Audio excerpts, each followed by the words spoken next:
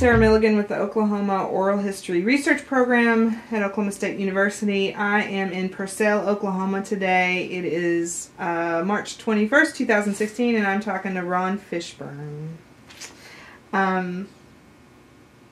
This is for the Oklahoma State Stories Oral History Project. Done. That's it. Okay.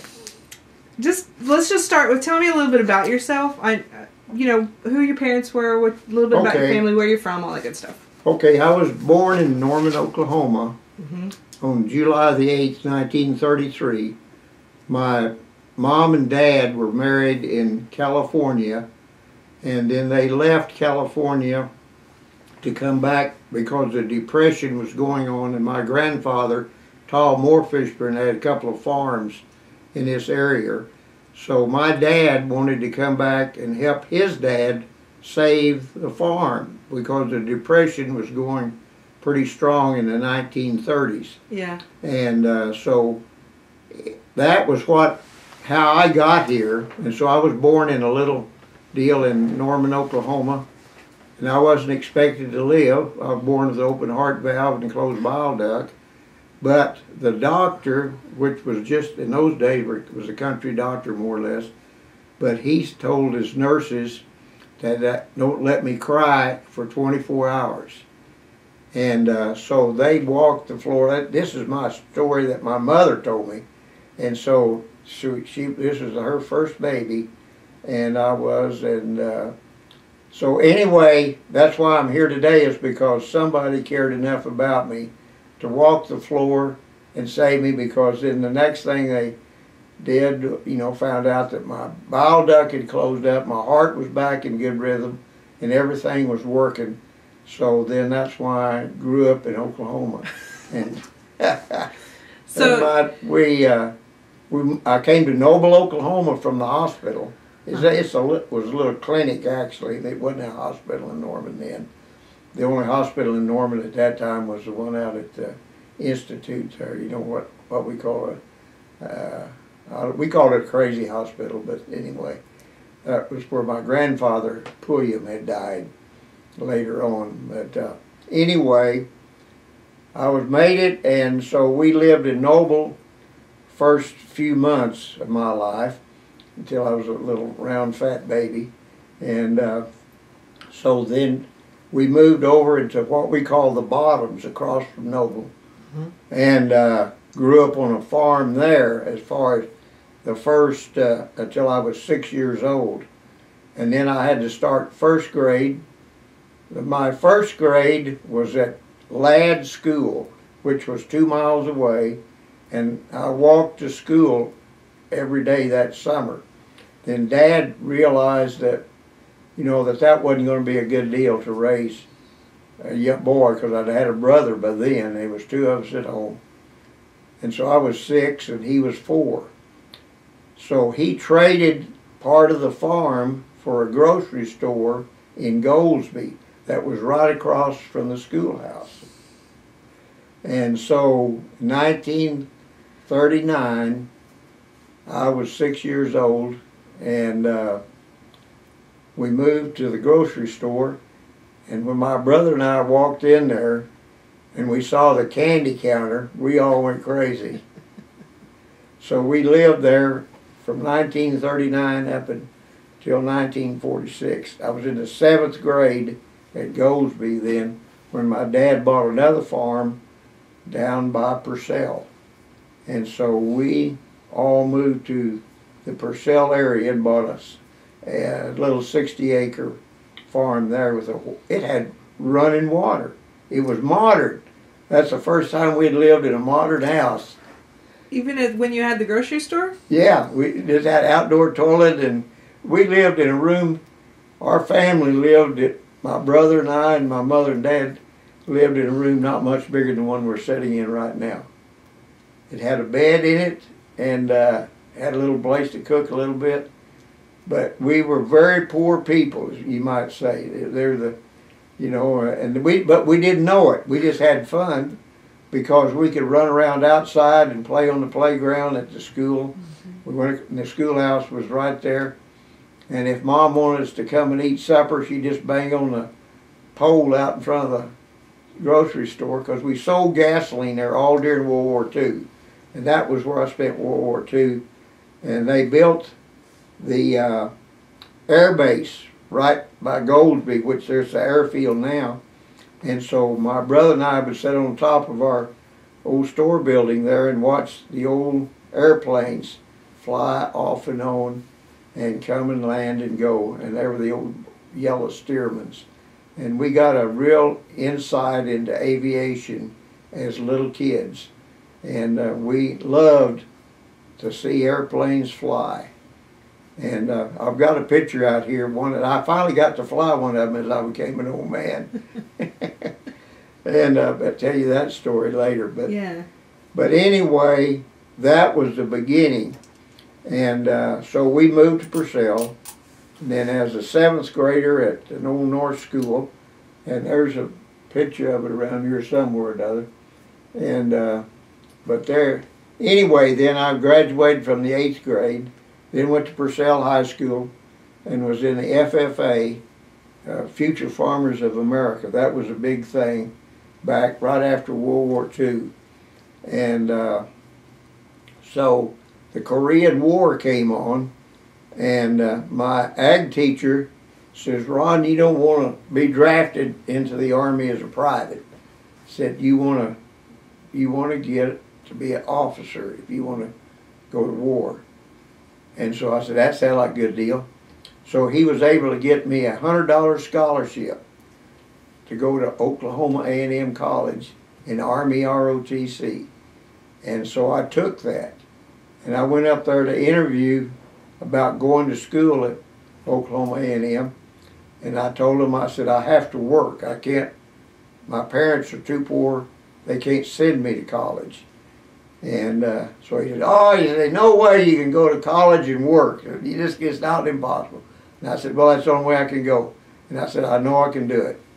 And so anyway, he agreed, the guy that was running the program, you know, for kids to get jobs at college. And so finally he agreed, okay, we'll let you work in the cafeteria.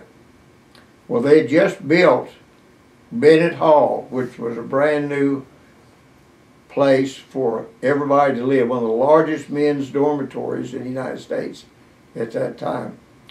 And so I got a letter back and said, if you could come up before school starts, you can work in the cafeteria feeding the training table for the athletes, the football team, and you get paid 50 cents an hour. And I said, and so I did. I just packed up. My mother took me up to Stillwater in the old bread pickup, and I got out and I walked into that great big old building. And I said, wow, you know, this will hold a bunch of hay, wouldn't it? And so I got my start in college by working in Bennett Hall. And what was so neat about it was that all the guys I worked with had already been 1 year of college. So they wanted to teach me everything I needed to do to be ready for my freshman year. And so I lived in Hanner Hall because Bennett Hall was full. So my first year was in Hanner Hall, and then I had to ride my bicycle over to Bennett Hall. And anyway, it was such a fun deal, and I enjoyed it so much. That working and around all those people, and I hadn't found any girlfriends or anything, so I was studying all the time. So my first semester at Oklahoma A&M, I made a 3.5 GPA. Of course, that would be the last time that ever happened. And so anyway, college started its own, and you know, it was really a neat experience. And so after about 3 years of it, you know, you had to declare a major. You had to pick out something that you wanted to do. So I looked at, most all my friends were the agronomy course, and they were taking different things, animal husbandry, or they were taking chicken raising, or anyway, I looked, and there was only be 5 graduates a year in the soil science program taught by Dr. Fenton Gray. And I thought, well, now that would ensure me of having a job whenever I would graduate. So anyway, I started in the soils program with Dr. Gray, and there was two other people named Reed, Robert Reed and another Reed. And so they took me in, and I could work in their soils lab, and I did all this stuff. Dr. Gray even let me be an assistant in mapping soils for him in one course and things like that. So that whenever I got ready to graduate, I had a soils agriculture degree in soil science. And that was opened up. Eisenhower had hired a guy, the Secretary of Agriculture, that would map all the soils in the United States for agricultural purposes. Mm-hmm. And so Doc Gray says, I can get you a job. And so he signed me up with the Soil Conservation Service in 1956. And so I got the job. Dr. Ralph Murphy, he was the soil scientist that was heading up the whole program for the United States. And he was the soil scientist that was heading it up out at Boise City, Oklahoma, in Cimarron County. We were going to map Cimarron County starting in that time frame. So I arrived in Boise City, Oklahoma, February the 6th, 1956. And I got out there and the tumbleweeds was going right down the main street. And I said, what kind of world have I come to? And we laughed about it, but I made some of the best friends in the world out there. Doc Gray had told me, he said, Ron, you'll go out there and you will have such a good time and you will find the prettiest girl in Cimarron County and you'll take her to be a wife. And I thought, well, that's crazy. And that's what happened. Really? I married Pat Robinson. She was the prettiest girl in Cimarron County. And my friend, Ferris P. Allgood, he married Aggie Cooper, who was just, we're all in the same group of people, because we were college graduates in a little bitty town, and all the high school girls were looking for a college graduate. Mm-hmm. And that's how it all happened. And it was really interesting. But that ended my soils deal, so I came back to Purcell with my wife. And I hadn't even told my parents about it, so when I got here, I said, Mother, here's your new daughter-in-law. Were they, how did they react to that? They loved her. They took her in. They knew that I'd made the right decision. And so it worked out good. So, and that marriage lasted 49 years. Oh, gosh, yeah. And she gave me 7 kids. So it's sort of interesting how that, you know, and I lay it all off on Heavenly Father. You know, there was a higher power that and I've always believed in that. That was was really an important thing to realize that, you know, you don't just happen into this, but there's a plan that's laid out by a higher power, which I call my Heavenly Father. Mm-hmm. And so that's why I'm still alive today. But anyway, I got to that point and got back here in Purcell, had a farm machinery business, sold tractors and traded, got in the motor freight business and stuff like that, you know. Well, so I have a couple of questions about, this is going way back to earlier, but just, I'm curious, since your dad bought a farm in 1946 and you all moved to Purcell then. Yeah. And it sounds like Tinker Air Force was building up around you where you were before, right? Yeah. Well, no, Tinker wasn't. It wasn't Tinker? No, it was Norman, the Navy base at Norman. See, that all came into play in 1941 and 42. See, they bought, that's why Max Westheimer Field now, you know, the big airfield at Norman that they give back to the city and everything. See, that was a Navy base in 1941. Right. Oh, okay. I see. And we were watching the airplanes. They would fly from Norman down to Goldsby, and that was their training field there. So that's how that all worked. Did that 1946, right after the end of World War II, did that have anything to do with the timing of the move, or was it just a coincidence?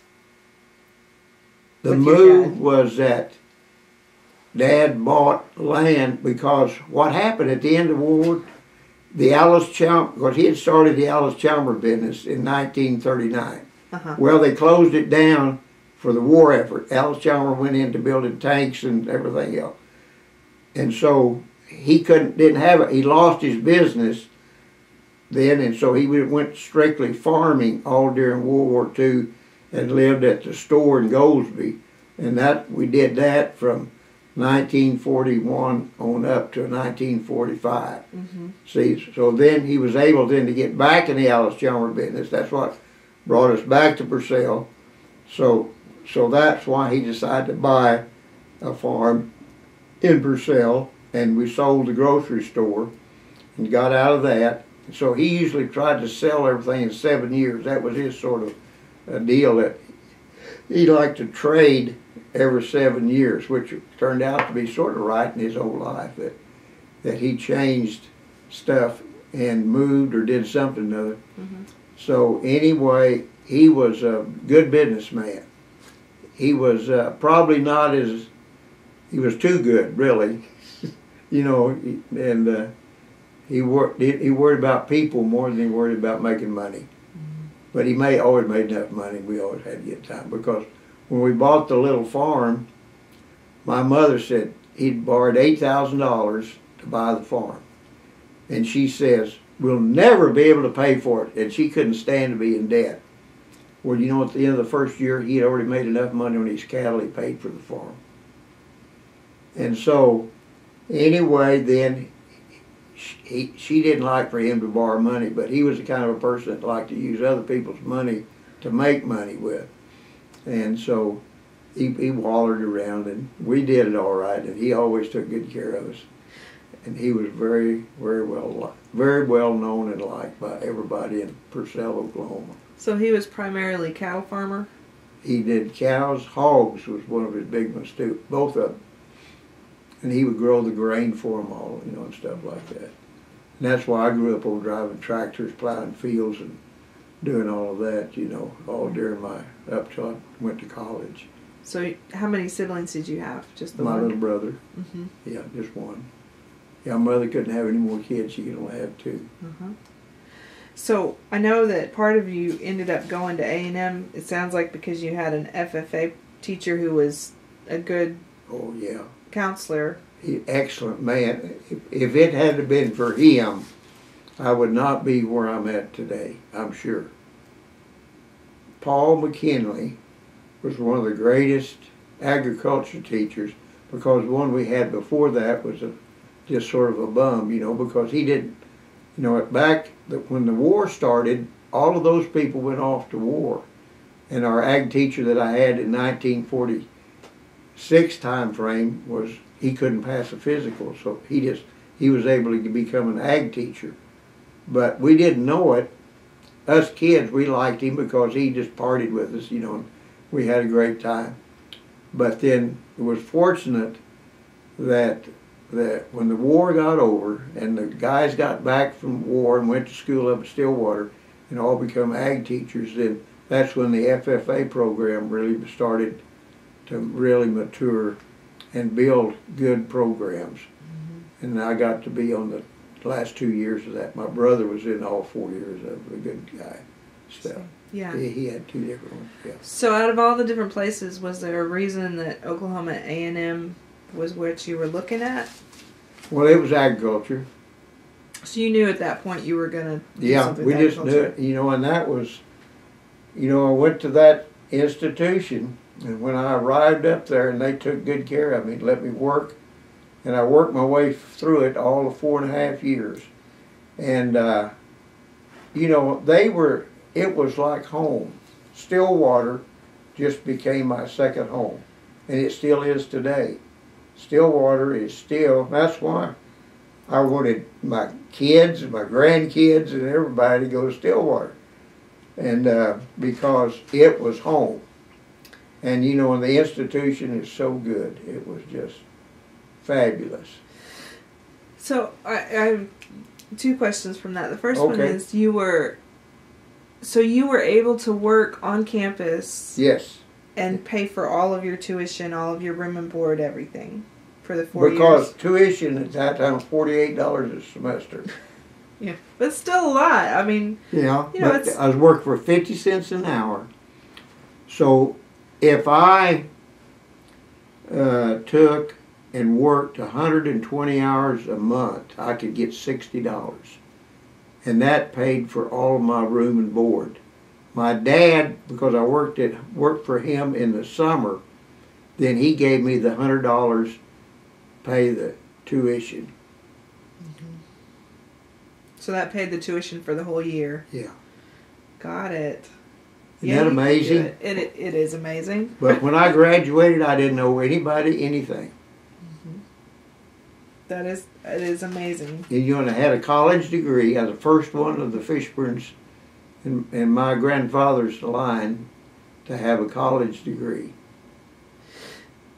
So was there a college degree on your mother's line? No, she didn't. But she did graduate from high school at Oklahoma City. And what's ironic is that the building that my mother went to high school in and graduated from is now the building that was bought by the Oklahoma City University Law School and where my son is going to college. Full circle. Isn't it amazing? Yeah, that's And I mean, whenever I was up there visiting the dean at the Oklahoma City University and said, well, this is where my mother graduated from high school.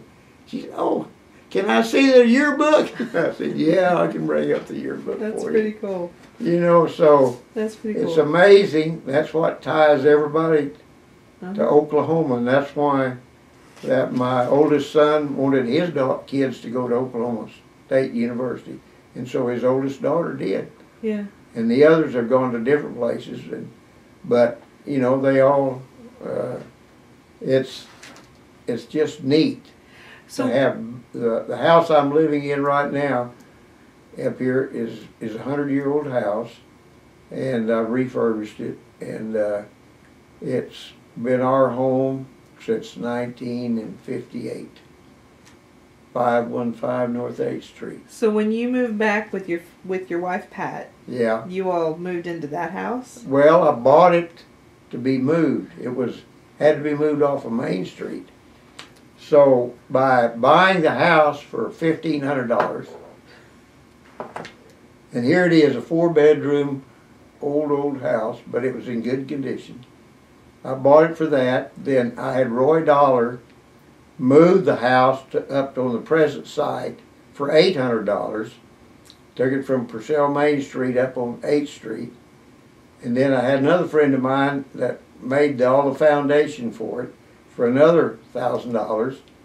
And then I've had another friend who was in the plumbing business. He plumbed it, put in a septic system and all that. Then I started working on the structural of it by cleaning it, fixing it and all that stuff. So that has been our family home since the kids were just little bitty guys. So you kept that house even though It you... was in the military. you moved My a mom lot. and dad lived in it most of the time. Got it. It's interesting how that all works. Yeah, right? But it's home, and so when I got ready to retire from the military, we had the meeting of the family. So we had, at that time, we had 4 children that were high school age, or grade school and high school. And I said, where do we want to live? Because I own land in Utah, own land out in New Mexico and everything. And they said, oh, Dad, let's go back to the old big barn. That's what they called it. And Pat, my wife, said that would be a good idea. So we moved, when I retired in 1980, we came back to the old house. Didn't have any air conditioning or heating or anything. It was just, but it was solid. And so I spent the next 2 years refurbishing that old house before I went to work for real estate. And So anyway, that's where we raised our last 4 kids, was that old big house. And now they think they come back home. It's home. Yeah. I can see, yeah. Well, Yeah. we'll come back to how you got to all that, but yeah. So let's go back to okay. Stillwater. Yeah. So what was it about Stillwater that gives you that feeling like home? It was because when I went to work in the cafeteria, then that became a fraternity. Because we all guys that worked in Bennett Hall, and we wore pots and pans, and we did all this stuff, and we made the best friends, and we were associated with each other. We even associated with all the girls that lived in all the other girl dorm, because they were all working the same way. So the dietitians were so nice that they let us all mingle. And whenever we were going to have a get-together, like in Bennett Hall, our dietitian would let us have a square dancing down in the basement. And so we organized square dance clubs, and we've danced our way through college that way. And met all the girls, met the boys and the guys, and so many of us, I didn't marry one of them, but my friends all married a lot of those. And whenever we had our 50th anniversary, graduation, then there was one of the couples that showed up, and I hadn't seen them in 50 years. And they remembered me. And you remembered them, it sounds like. So how did you, was it, when you had square dances, was it just the kids who were working in the cafeteria? Uh-huh. Just the girls and boys. We started out dancing just boys and boys, and then we got the girls all involved. So, we figured out ways, because those kind of kids were really good people. They weren't, they were just good old country girls and good old country boys getting together on Saturday night and just enjoying. Mm-hmm. And then sometimes we'd go to church on Sunday morning. And so, that was the kind of things that built that relationship that was a family of people. Mm-hmm. That became our best friends forever and ever and ever. So that stayed your primary cohort while you were in college, even though you were in school of agriculture? That was your primary cohort? Yeah. How did you... Oh, I got it. I wanted to be invited into a fraternity and stuff. And I examined that, but I didn't like the fraternities guys. Mm-hmm. I mean, they were good guys, but and a lot of them, I thought it was a lot of fun. That as an independent, I could date some of the sorority girls that were presidents of the Pi Phis or the Phi, all of that stuff. But it was fun because we had the student union, which was really a center focal point to go dancing in the student union all the time, and had special programs there. And then we had our special programs with all of the kids we worked with. Yeah. So when you did the program with the school, with the kids you danced with, when you all would, you worked with, and you would have the basement square dances, did you have recorded music? And Yeah. So there was a guy, there was an older person, a man and his wife, who liked to teach square dancing. And so they found out about us, and so we could all, they would all volunteer then to come, and then so we were so good that a group of us then, we danced together as a group, and we would go up to Ponca City, and then when the Oklahoma City had a big national square dance festival, and we went to that, stuff like that. It just expanded, and it all started in the basement, and it just got bigger and bigger and bigger. It does sound like it got bigger. It did, and it was great because and then we got all the freshman girls to come in, and and here we were sophomores and juniors, so we had to pick of the litter. It was a lot of fun. So you recruited the freshman girls to come dance in Bennett Hall, or was it grown out by then? Way grown out by then. Yeah. We had other places. But it's amazing how that back in that generation, you didn't have all of this stuff that they have now to mess with them. And that we had to figure out our own stuff. I didn't have a car at college until I was a junior. We just didn't have any vehicles. They're too expensive. You couldn't afford one. My first little Ford car I bought from my cousin, I bought it for $150. I'd worked all summer and made $150. It was a 41 Ford Coupe. And I got to take that to college. And then the next time I got a Model A Roadster, took it to college. You know, stuff like that, you know, but we could always figure out ways, because in the summertime we'd work real hard and make some money. Mm-hmm. Did you, what did you need a car for at school? Just all girls around. Primarily just a date? Yeah. That was the main thing, because that's the only way you could get a girl out by herself, is in a car. Where'd you go? All out to Boomer Lake. Uh-huh. Yeah. You know, isn't that amazing what all you do? But that's part of life and part of growing up and seeing that. And that's what, you know, because we made friends with people that I'm still friends with today, that we all went to college together, and then we did some things. It has brought that OSU symbol into our whole family. Just because I went off to college back in 1951. Yeah. It's amazing. It is just so interesting. It's interesting how it stays with you. Yeah. It does. You know what? And then you see your children, your grandchildren, and probably won't be too many years old. The great-grandkids will all be, but they're all getting educated. Every one of my children have a college degree. Every one of the boys has a commission in the armed services. You know, they've all been successful parents. They've had ups and downs. Some have had divorces, some have had this, but they've all worked it all out. And just like Brett, who just called me now, checking on Dad. Mm-hmm. And see, that's what it's all about.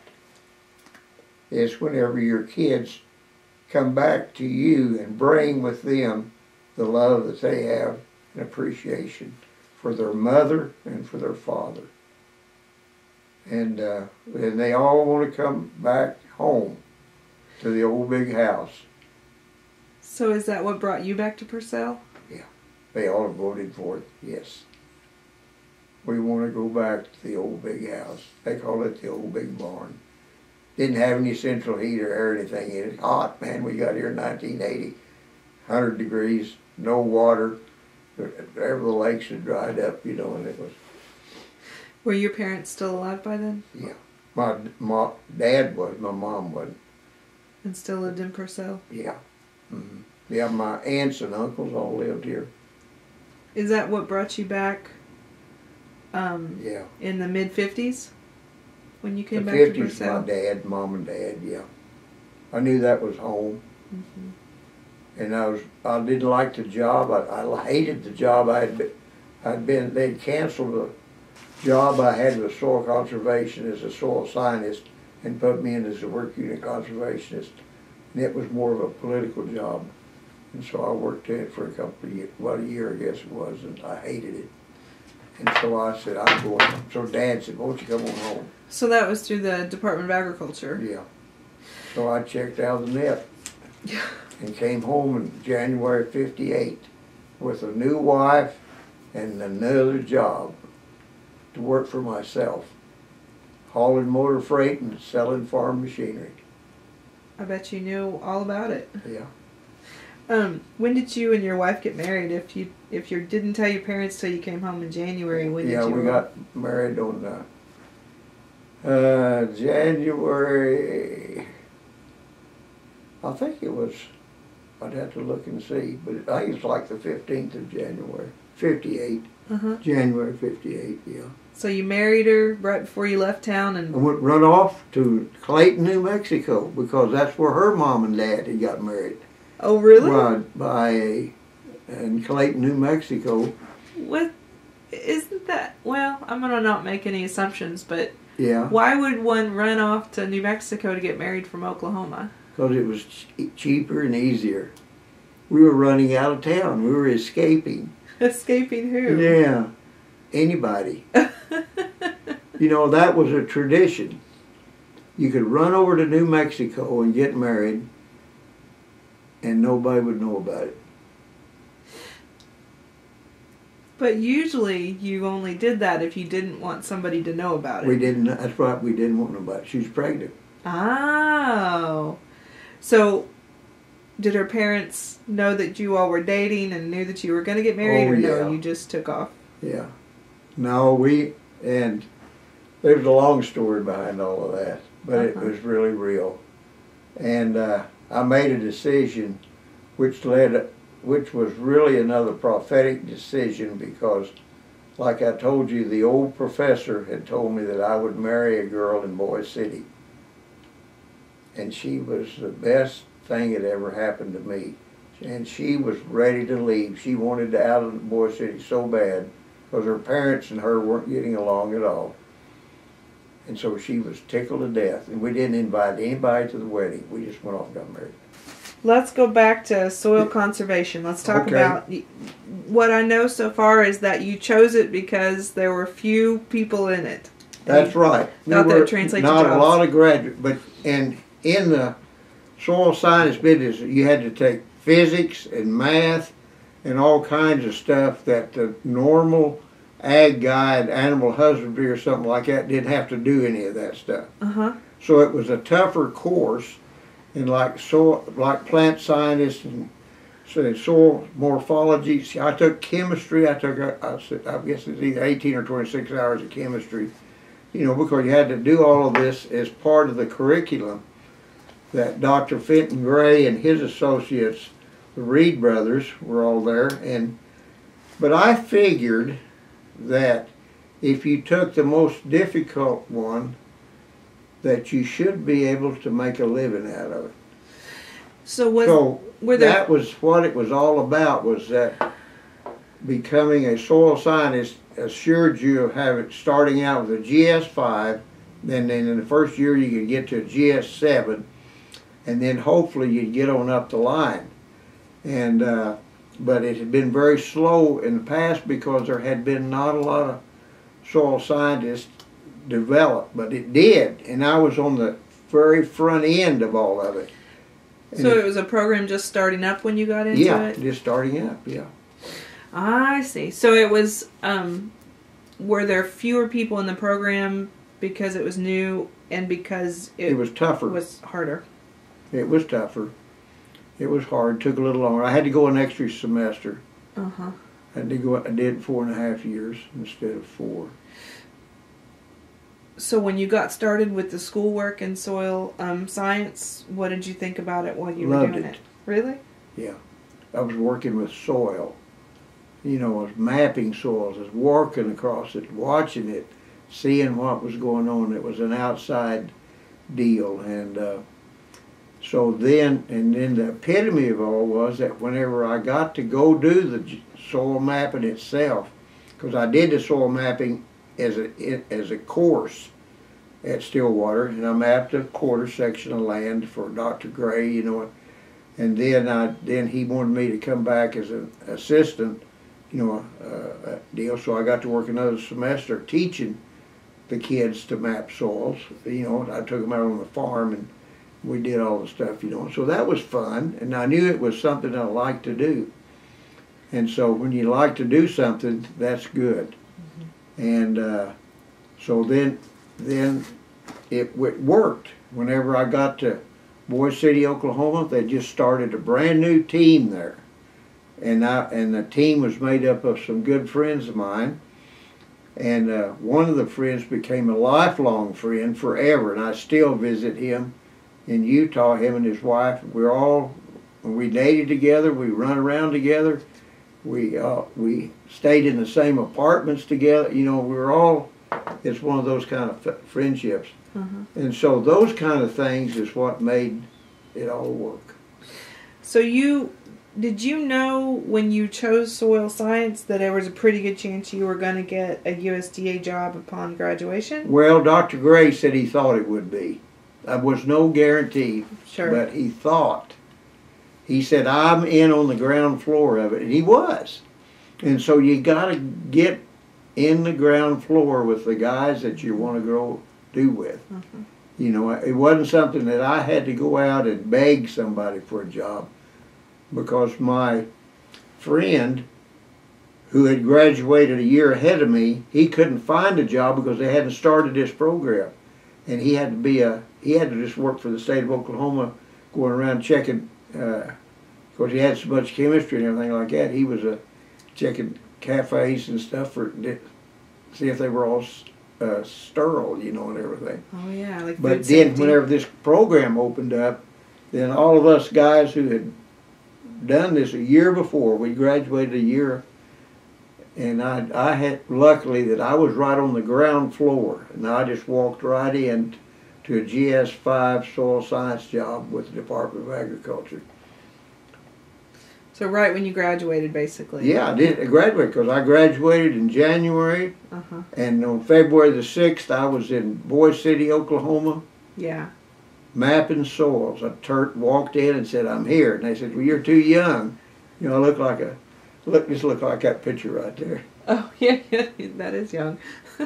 So there were people that had come in to start the office that had graduated from A&M the few years before, but when working in other things. Yeah, oh, basically. just Most after all of 1 them year. took another jobs and stuff, you know. Yeah.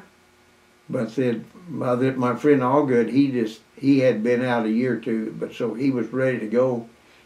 And so then he wanted to do that. He was good at it. He was a brilliant young man. Is that your friend who was doing food science and things like doing? Yeah. He was a brilliant young man. We'd known each other in college a little bit. We hadn't been real close or anything, because he was all sort of doing different living standards than what I was, and he was.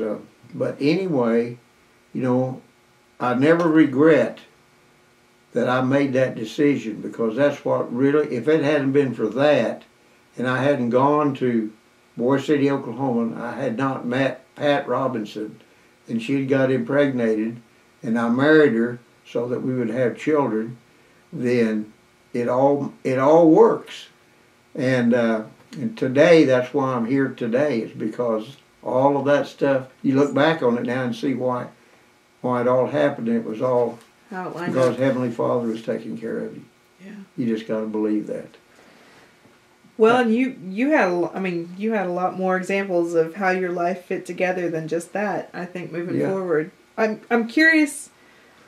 Right before we come back to sort of how that moved from your time moving back to Purcell, since the soil conservation office just started, what was your job? Like, what were you all doing? What was the work? What I did, we had aerial photographs of every piece of ground in Cimarron County. So we went out and did it by sections, 640 sections. And then we would walk over that ground and we would determine the type of soil that was in that. And then we drew lines on that map of the soil deal. And so we had names and stuff for every piece of soil that there is. You know, whether it's Renfro or Caliche or whatever, you know, it's all different kinds. And so we mapped that soil because that would give production information to the soil the ASC office then, who's going to pay people to farm, you know, for soils and what kind of nutrients you had to put into that soil in order for it to grow wheat, and it was dry land farming, see, that out in the Panhandle.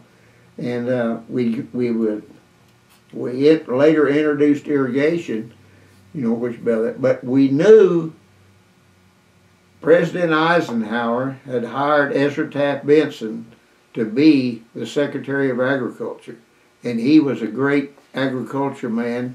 Had his doctorate degree and everything from out at University of Utah, and Utah State University rather. But he knew what he was doing. And so that's why they got the Congress to devote money to run these programs to map all the soils in the United States so that would be productive, because this had gone on in Israel, in other parts of the world, mapping soils. And Ralph Murphy, who was our boss, had been around the whole world mapping soils, and he knew soils like no other man in the world did, because a soil has certain depths and it has all different zones in it, and you dig holes and you make sure. But nowadays it's all computerized. But then days it was a shovel and a probe, but we were the guys that invented all of this, what we have today. And that was what was so fun, was that we were traveling around in pickup trucks, mapping soils by county, by county, by county, going all over the state of Oklahoma. And that's what my friend finally, he did that all of his life. He did it for the next 40 years.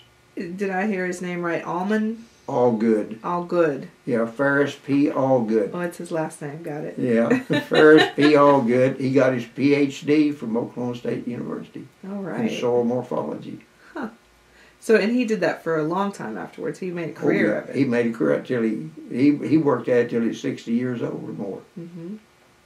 Long time. And so now he's retired from the Soil Conservation Service, but I beat him a long ways by retiring from the military as a lieutenant colonel. In 1980. Yeah.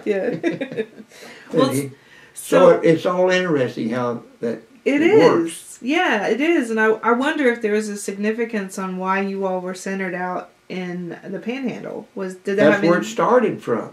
Well, that's where the office started from, but no, that's where the soil. They picked out the soil in Cimarron County and Beaver County and Texas County, all the way across there, and so that was the beginning. While the Department of Agriculture decided that was a good place to start it. Did that have anything to do with the Dust Bowl then? Yeah. All of that? Yeah. Trying to. I'm sure it was. Yeah, Yeah, it's all connected. The assumption is easy to make. I just didn't know if there was any clear. Yeah, because we even had some traces of the Dust Bowl, and we even had some Dust Bowl targets that we changed the way the soil was protected with cover crops and all of this kind of stuff. And that was not available in the 1930s when it all blew away. Right. Yeah, but we saw the effects of that. That were still lingering. Oh yeah. Mm-hmm. Yeah.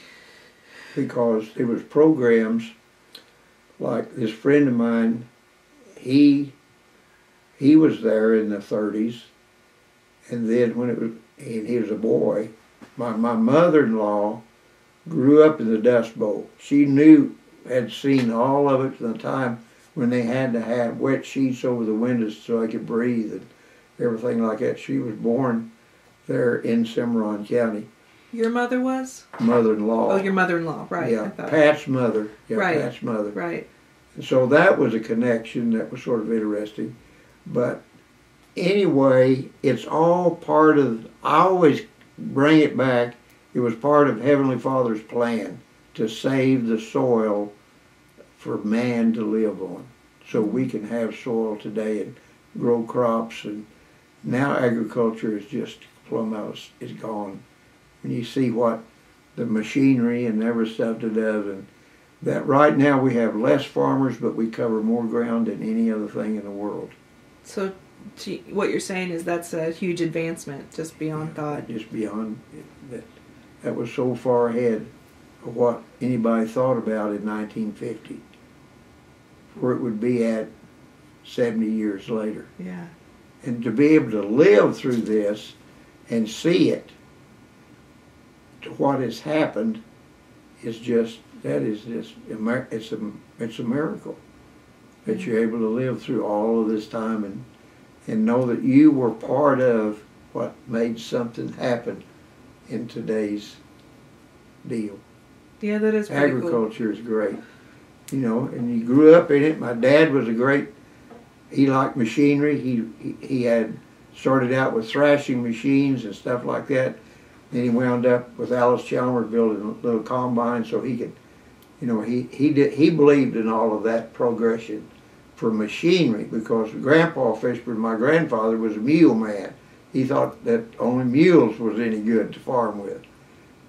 And my dad sold every mule in the world to get tractors into the hands of people in the 30s. So he helped people convert from animal labor to machinery. Right here in Purcell, Oklahoma. Yeah. In 1939.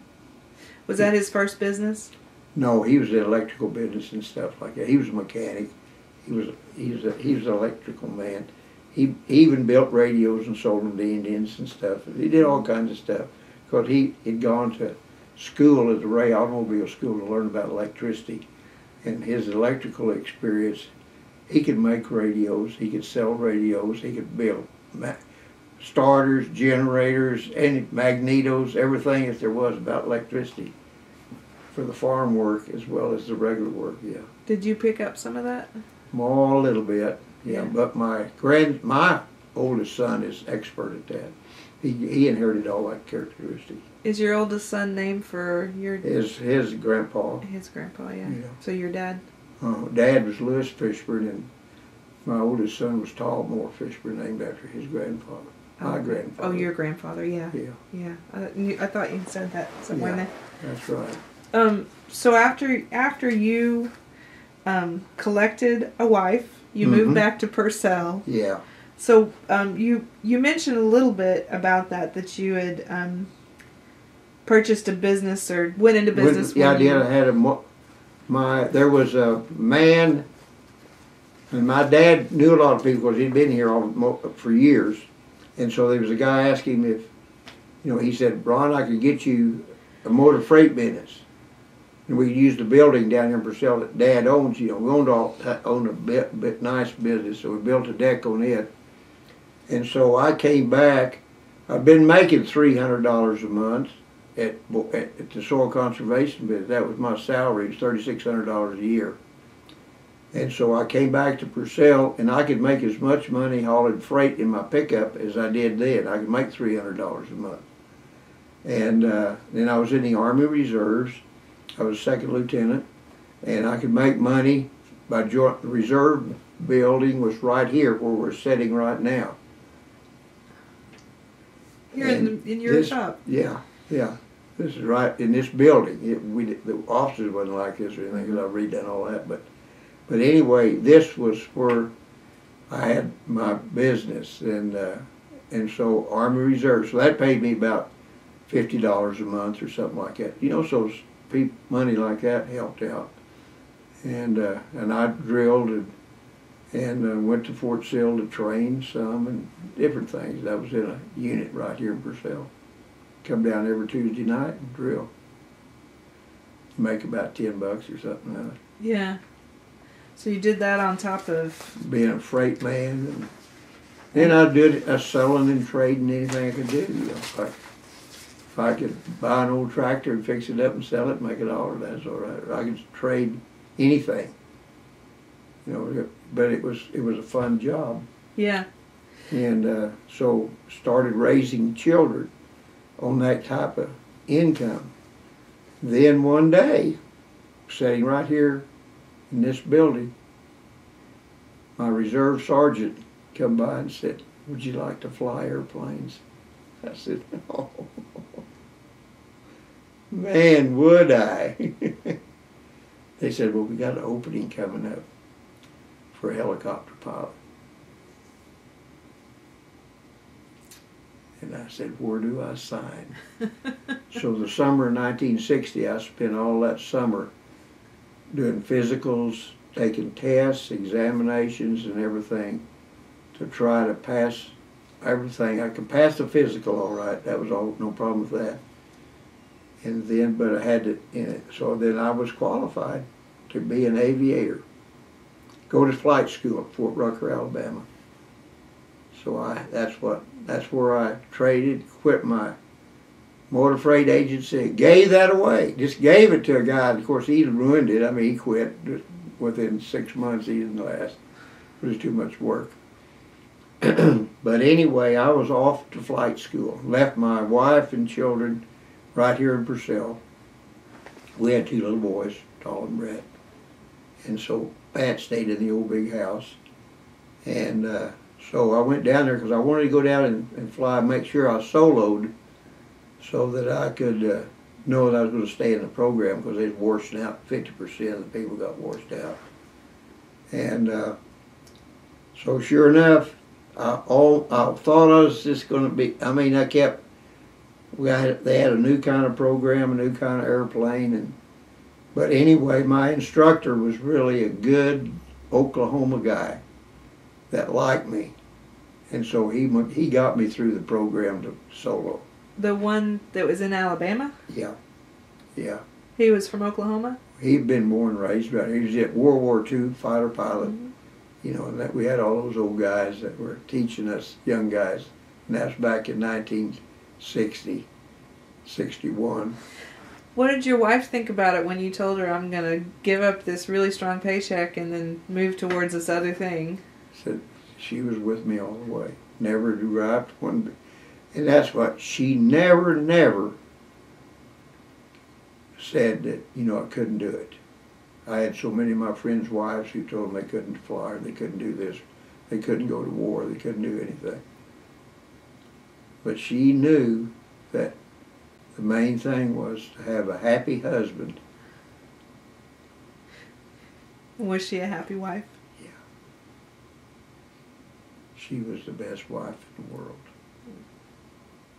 Turned out 49 years of just, we did, and she always went with me. You know, we lived all over the United States. We'd stay a year or two, and 1, 3, whatever. But we joined the Mormon Church, and that was what was the catalyst that made our life so good. Well, talk to me a little bit about that. Yeah, I think you mentioned that you joined the Mormon Church in 1963. Yeah. So that was after you were flying. It was after you had really gone full-time in the military, correct? Yeah. I'd already graduated from flight school. We'd been in the Methodist Church during that time. And I arrived at Fort Carson, Colorado in 1963, 62 actually. And I got a 2-year assignment in the military to do more flying. And that's what I wanted to do because I needed to get more hours, more time. Didn't realize there would be a war come along. You know, that was not in the future. At least for me, anyway. I hadn't thought about that. Well, this was on the tail of the Korean. Yeah, right after Korea, see.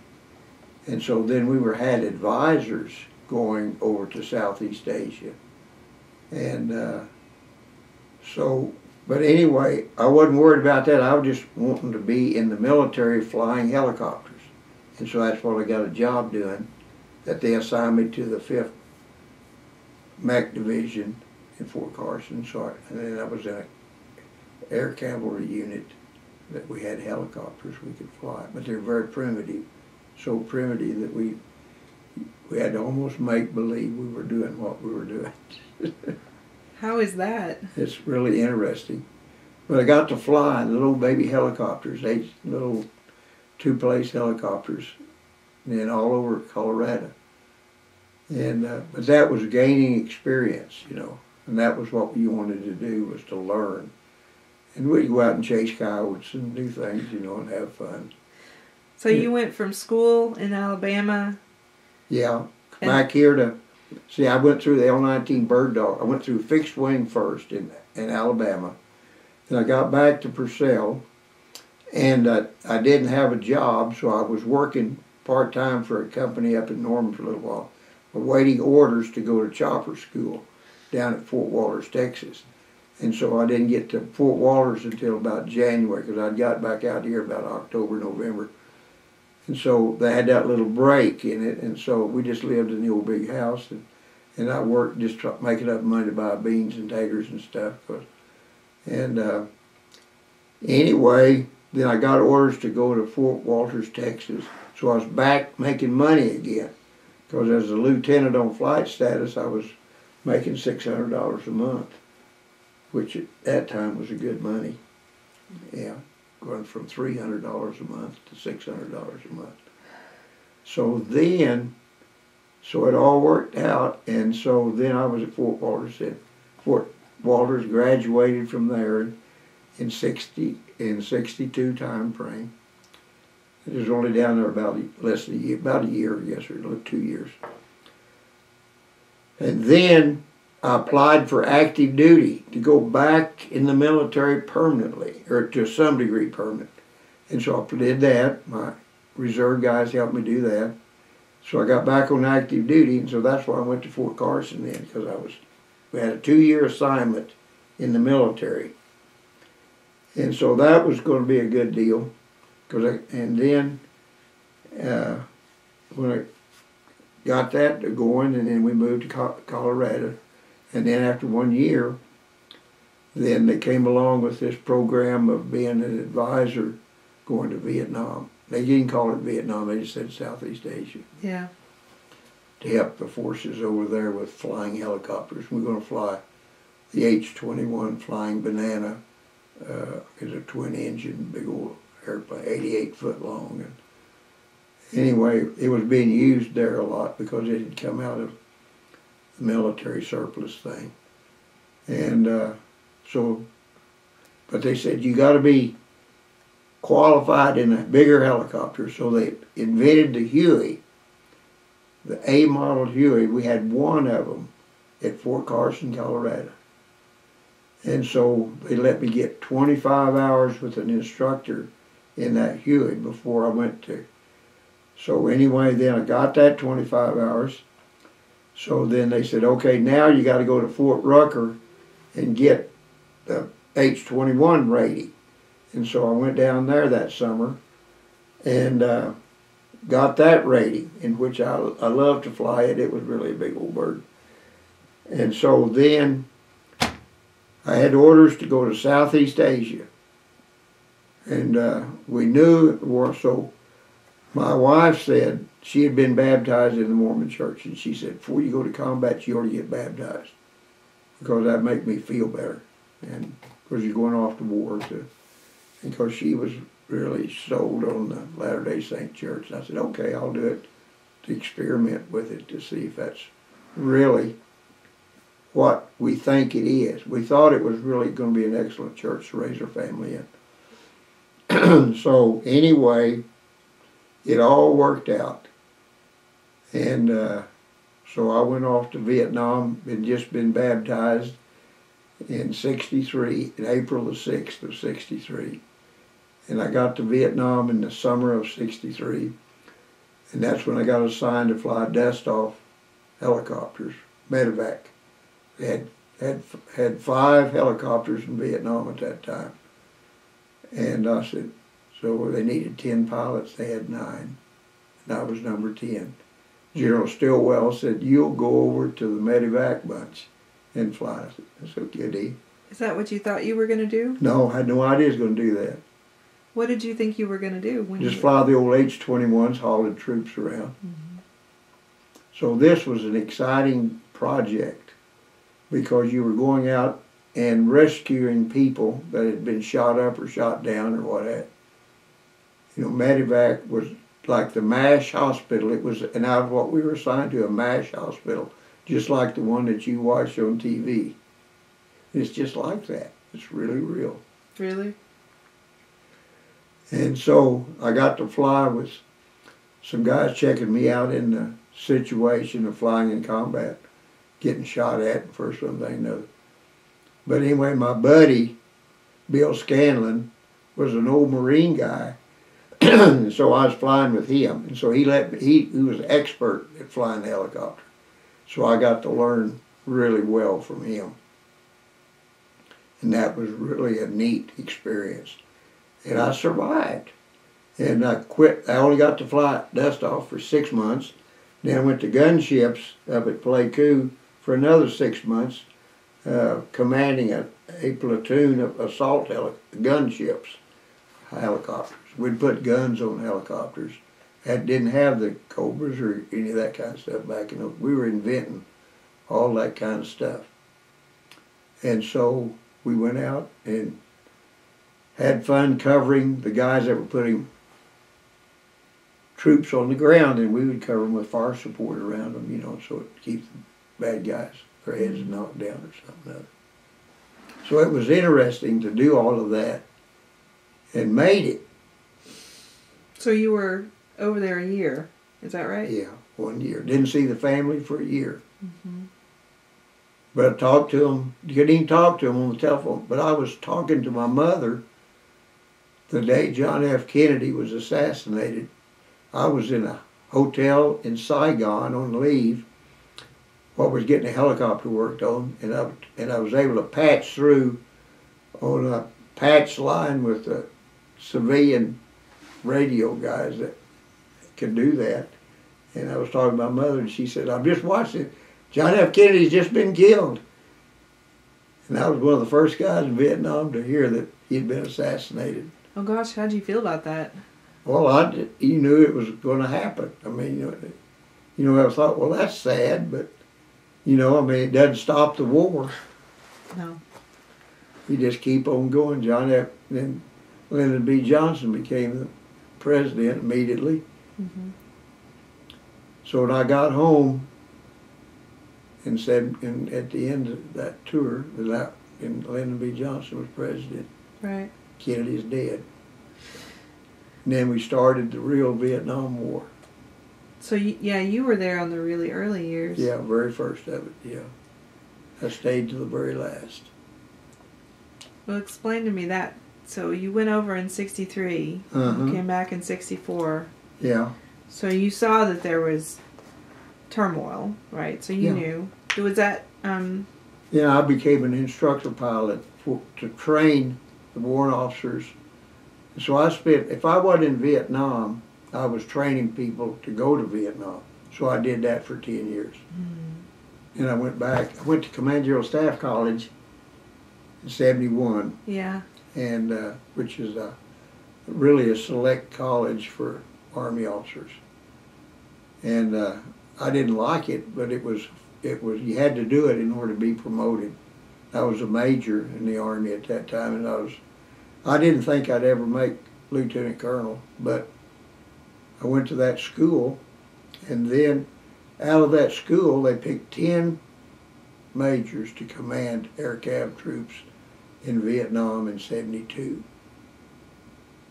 And that was the epitome of what I'd always wanted to do, was command an air cavalry troop in combat. Really? What made you want to do that? Like, because I'd been trained to do that. And you always want to command because you'll have 300 or 400 kids working for you. And you want to go out and whoop up on the bad guys. You want to be a successful leader. It's teaching leadership is what it's all about. Mm-hmm.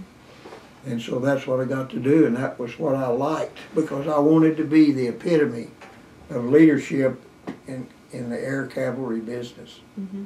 which went on now it's worldwide, but that was the beginning of it all. So from 64 until, well, for the next decade, you were an instructor of some sort and moving up the military ranks at the same time. So where did you, when you came back, did you come back to Colorado? No, I came back. I had left Fort Rucker as an instructor. So when I came back to Mineral Wells, Texas, to the primary helicopter flight school there to teach warrant officers how to fly basic helicopters. And so I was a platoon leader, chief of operation and stuff, and teaching flying, and I was flying. Now you had students that I taught how to fly and stuff like that. Were there things that you learned that made your experience unique, having spent a year in Vietnam by that point? Yeah. So, do you remember what some of the things that you were able to share were? Like, what were some of the points that you made sure to tell the students you were training that would probably go on to that? Yeah, it's, what I learned to do was that I had an ability to fly with young pilots that wanting to be pilots to make a determination if they were fit and if they could cut the mustard on being a combat pilot. Because my instructors sometimes would give up on guys And they'd say, I don't think, sir, I don't think he's going to be able to make it. So whenever they had those kind of people, then I said, well, let me fly with them. I want to check them. I want to see if we can teach them how to fly good enough that they can do that. And so then as a leader, then I would talk to them and I'd tell them, how you got to be a leader. You got to be able to understand people and do things. And so that's what I did. I had that ability to teach leadership. Mm-hmm. And my guys made it. There was 2 people that I worried about, and they were 2 warrant officers. One was named Nut and the other was named Noosebaum. And we had worked and worked trying to get them certified, and I thought that if they were flying with, if Nut was flying with a pretty good pilot, or Noosebaum was flying a pretty good pilot, it'd probably be all right. Well, anyway, when they went into the other phase of training, then because they had 2 ends, Nut and Noosebaum, then the next bunch of guys put them together in the same airplane, and they flew it in the ground. Killed them. And that's something you knew. You always remembered, yeah. Was a bad situation. Yeah, I never, I didn't think they were, I didn't trust them as that, the 2 of them together would have been, I never dreamed about that happening. But it just happens, and so you learn to do that. You have to deal with death in helicopters and airplanes. And, when they make mistakes, it kills them. Mm-hmm. But you're trying to train them to where they're good enough that they won't. But sometimes they just get too excited. And we were training them down at Fort Walters, Texas. And I remember one night, this Cracker Jack warrant officer, he thought he could fly low level at night. He flew right into the highline wires and killed him. Just come apart. Just stuff like that, But if you hope that they will be smart enough, because there's no such thing as an old, bold pilot. There's old pilots, but there's no old, bold pilots. They're all dead. And that's what I always taught them. You can't monkey around with something like that because it'll kill you. And that's what I teach my kids. Did you have to learn that yourself, or did somebody teach it to you? I learned it. You learn all of that by doing it. Mm-hmm. That's what but it's a background, because I'm a little bit older than everybody, because I had been in the reserves and stuff. So I was an older lieutenant than most lieutenants were. And then I was an older captain. I stayed a captain for 8 years. Or major, I guess it was, for 8 years. But anyway, maturity, and that makes you safer. Do you think that it made a difference that by the time you started flying, you already had a wife and 2 kids at home? Yeah. That's a better deal, because they're very important. A family, because you want to live to raise your family. So I never took a lot of the chances. I probably took chances, but I were calibrated chances, And I never dreamed about dying. I mean, I was always knew that I could handle it, even though I had some close calls. I knew that the good Lord was on my side. I think that's interesting, because it was so close from the time that you decided to get baptized in the Mormon Church. So that was a big faith decision. Yeah. To the time that you left for something that was really dangerous for a year. Yeah.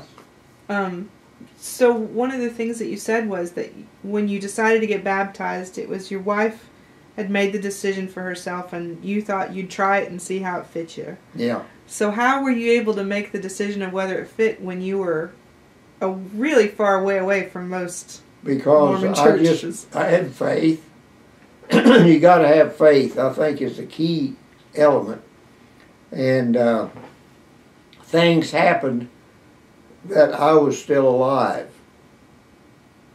And that you know, that I had been spared. So when after 1 year flying combat and coming back to San Francisco and landing on American soil, because we hadn't been able to even let anybody know we were Americans in Southeast Asia. That couldn't wear a flag or anything like that, you know. Is that because it wasn't official yet Wasn't that the U.S. official. was involved? And so to come back to good old San Francisco, and then I said, Heavenly Father, there must be a plan. And so then that's when I told my wife, I said, I believe the church is real. It's true. It's got some things we wanted to work with for the rest of our life.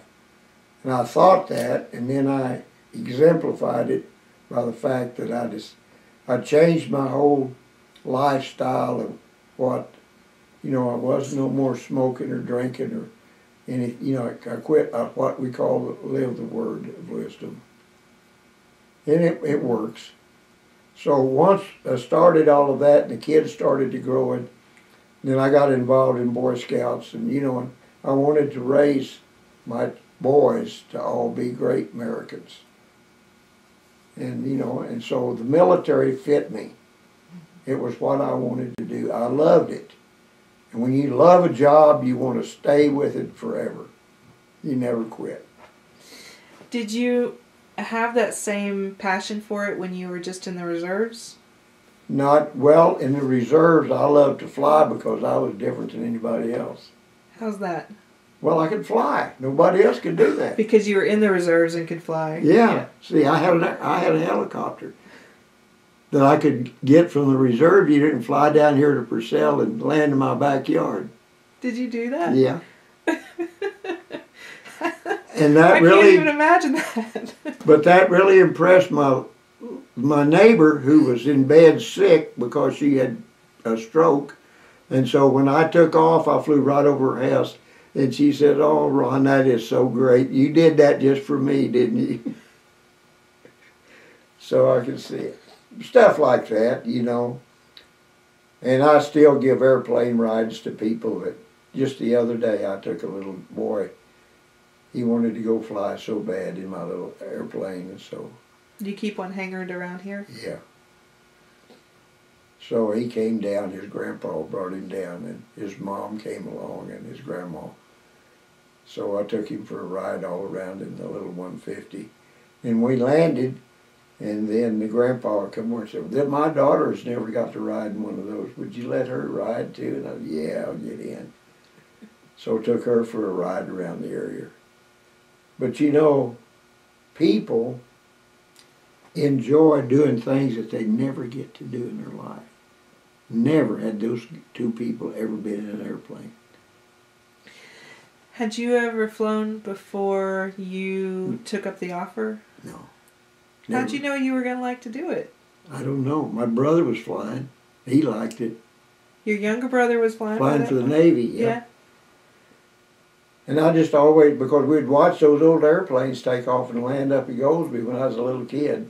And I thought, you know, that would be, and I had rode in an airplane in the 1930s at Norman there. There was an air show there of some sort, an old Ford Tri-Motor. My dad took me for a ride in the airplane and thought that was pretty neat, you know. We got to fly, and we thought the little cars were what we wanted. And that was what this little 9-year-old boy told me when we got back. He said, "Oh, I want to get some of them little cars that were running around on the ground." That's true. But you know, I get to help people a lot. And this friend of mine that ran the grocery store up here, his son and his friend had been over to Ada, and they're coming back from Ada one night where they ran off a road and hit the big deal and killed both of them. And they couldn't find them. They didn't know where they were at or anything. And this one boy who worked there, even assistant manager, well, his wife said, woke him up at 1 o'clock in the morning, says, "I just had a vision." Says, call Ron Fishburn right now. And says he can find that crash site. And so he called me. And he called me right at about midnight, a little 1 o'clock. And I said, yeah, we can do that. I said, meet me at the airport at daylight in the morning and we'll search. I took off from the airport at Purcell at daylight. I flew directly to the crash site, and there was the pickup in the ditch that they had driven into. So you were able to see it. Both of them were sitting there, and both bodies were in the pickup.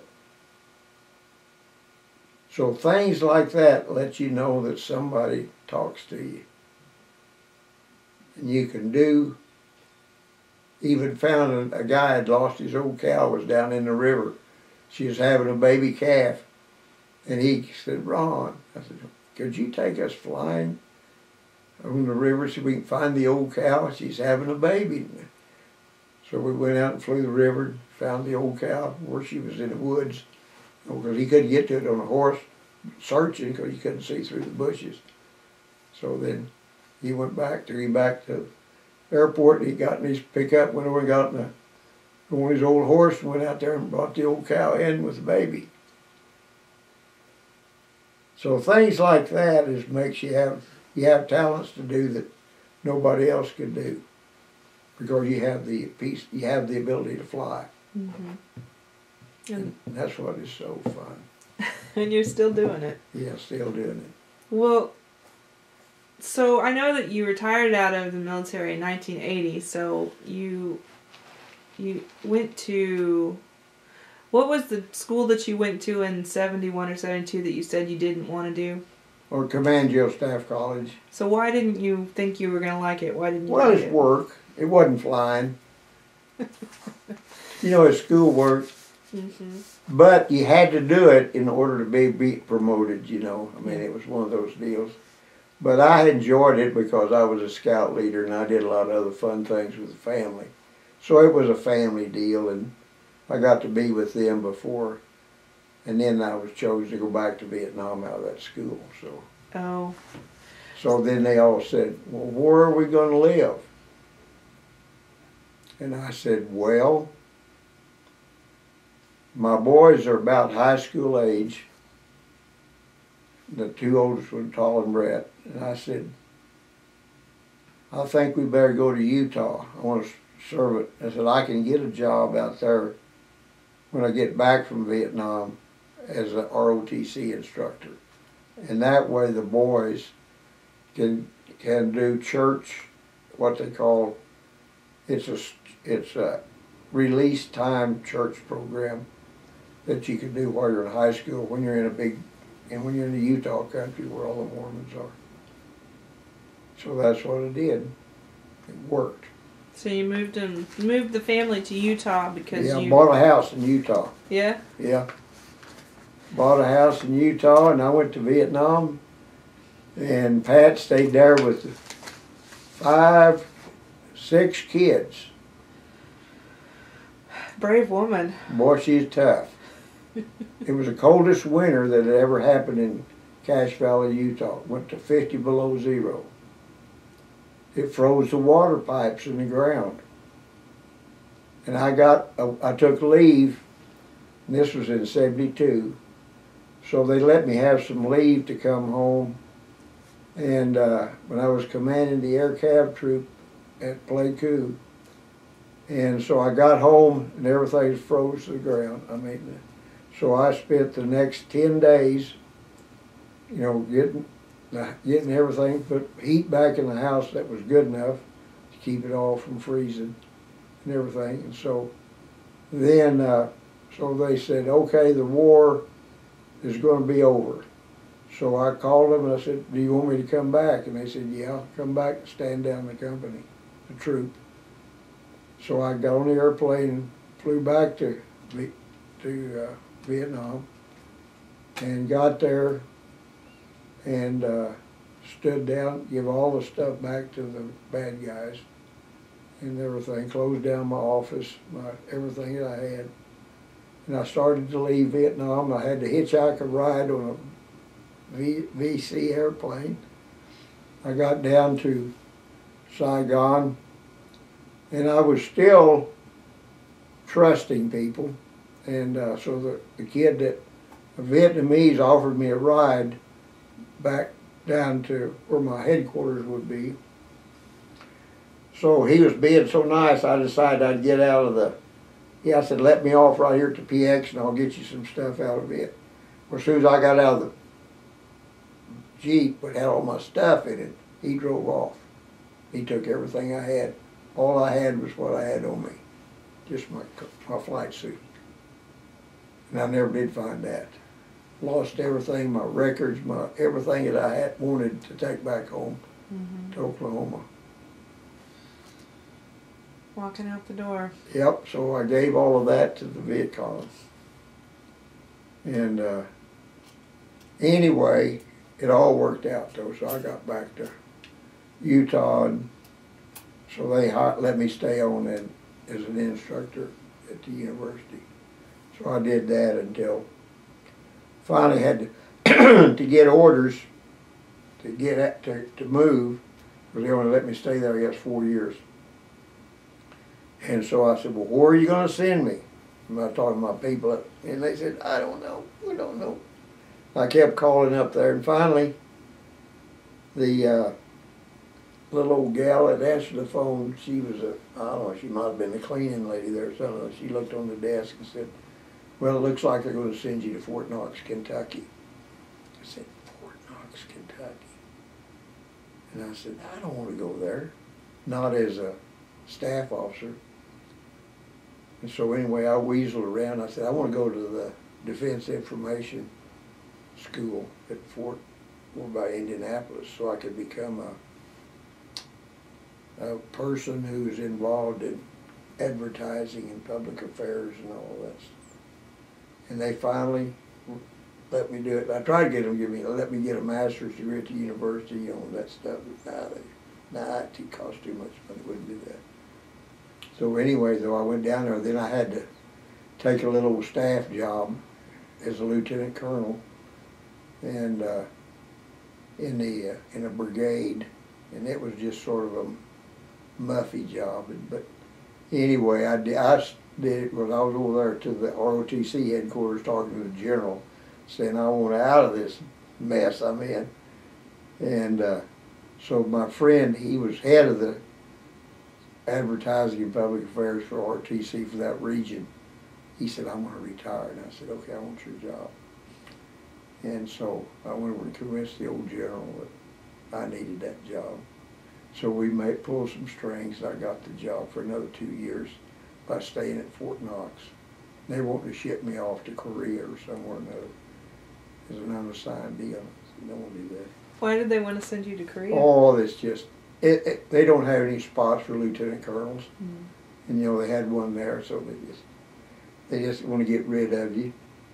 And so I said, well, in my mind, I said, okay. And they said, oh, okay. Finally, they agreed. The general, he wrote a good letter on me. Said, I want him over here. And so anyway, I did. So I stayed that 2 years, and then they came up wanting to still run me off somewhere, and I said, that's the easy way. I'll just retire, because I had my 27 years in. Yeah. I had 26 years. So retired in 1980, right? Yep, 1980. Got it back here and came back to Purcell. Yep. I have one question about that, and then I think we can come back to. So I think this is really interesting and significant because you were at the beginning of Vietnam before it was Vietnam, and you were at the very end. You helped close it out. Yep. What's the inside? I mean, there's that whole time period. You saw it all, from one perspective or another. I'm just curious. My perspective is, it was a job well done. I didn't mind it at all. I have no regrets. I think I did more good with people, with young soldiers, young aviators, young people, and as a commander, I was able to influence people for good. Whereas I was not a renegade type bar hopping person, but I was, and to prove that, which it identified that this one young warrant officer that flew for me, and he was a bright young man. He was just out of college. He wasn't anything, he was out of college. But then he had taken a lot of pictures of our operation. And so he went on back home. He got out of the military, went back and joined the reserve forces in Wisconsin or somewhere up in there. And so we never talked to each other again. That was, 30 years later, before he discovered through the Vietnam Helicopter Pilots Association that Ron Fishburn was still alive, living in Purcell, Oklahoma. And he couldn't resist to give me a call and check in with me. And he had gone on to the reserves, and he flew for the Air Force and made in a reserve deal, and he'd made colonel and everything, but he had really done well. And then he was so tickled. And then he sent me a picture of me walking down to a meeting in Pleiku, and he said, "Ron, you're the greatest leader I've ever had." And whenever you have a young guy that grows up, goes up and said, "You're the best commander that I ever worked for in my life." And I said, I didn't ask for anything. I was just doing the best I could. And it sounds like you recognized that was a skill you had. Yeah, and it was. And it was tried to leadership develop skill, it. yeah.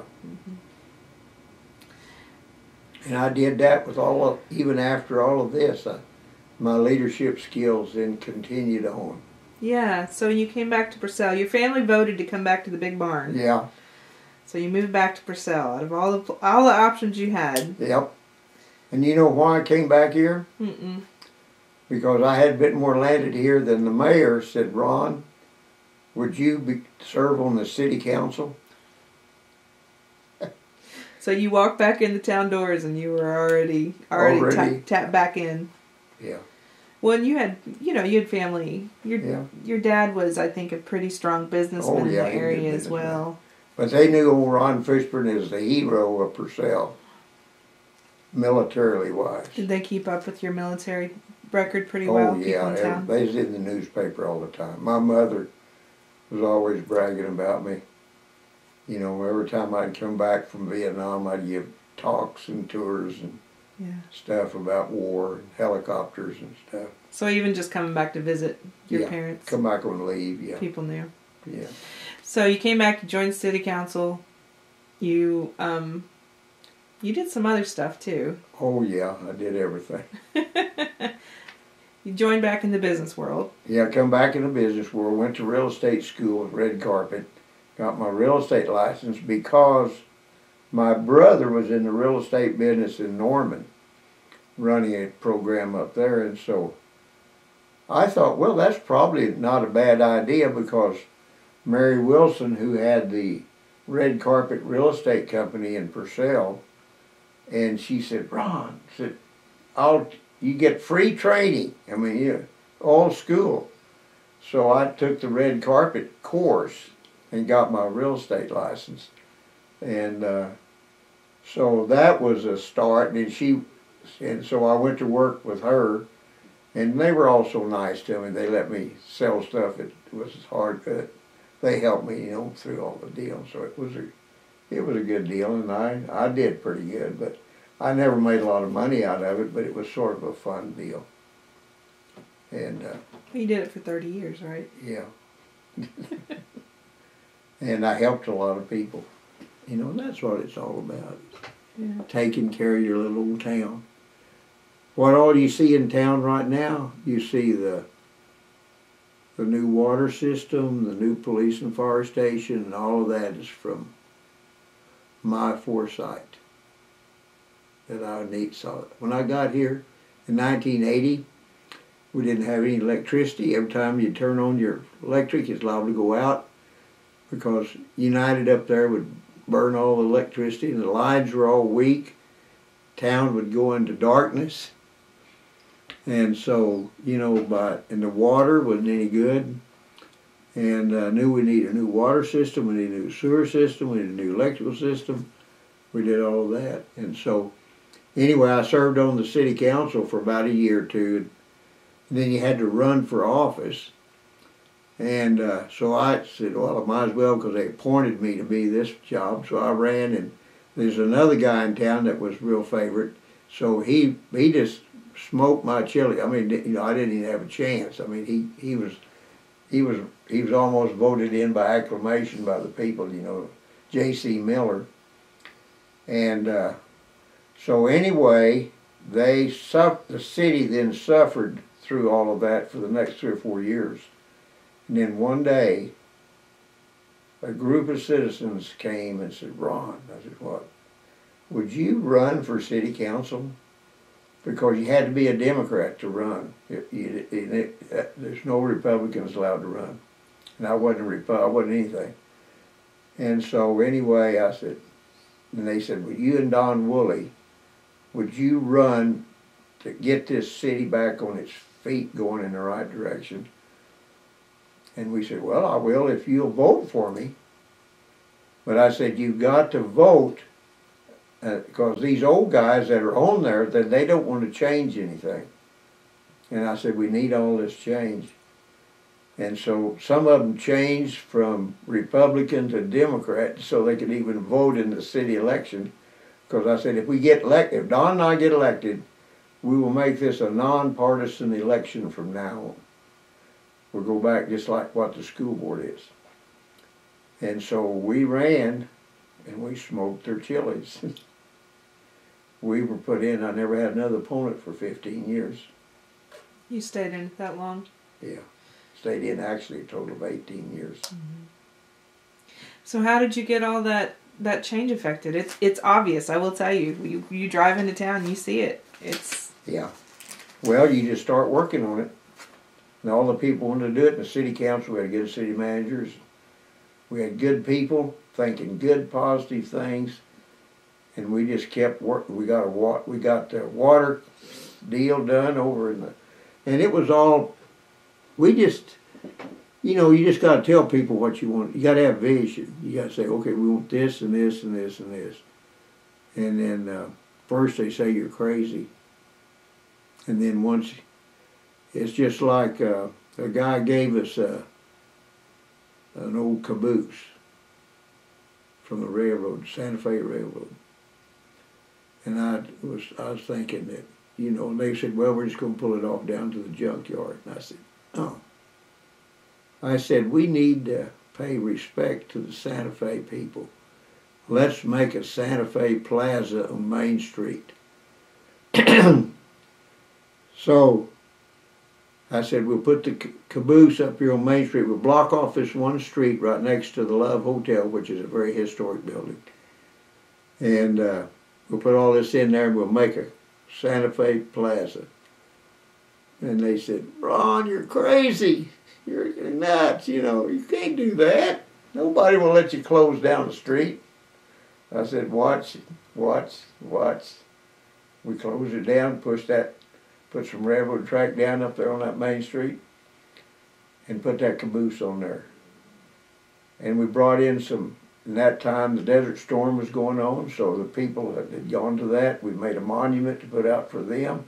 Made a monument there for the family that gave the caboose. They'd been a great people in the railroad.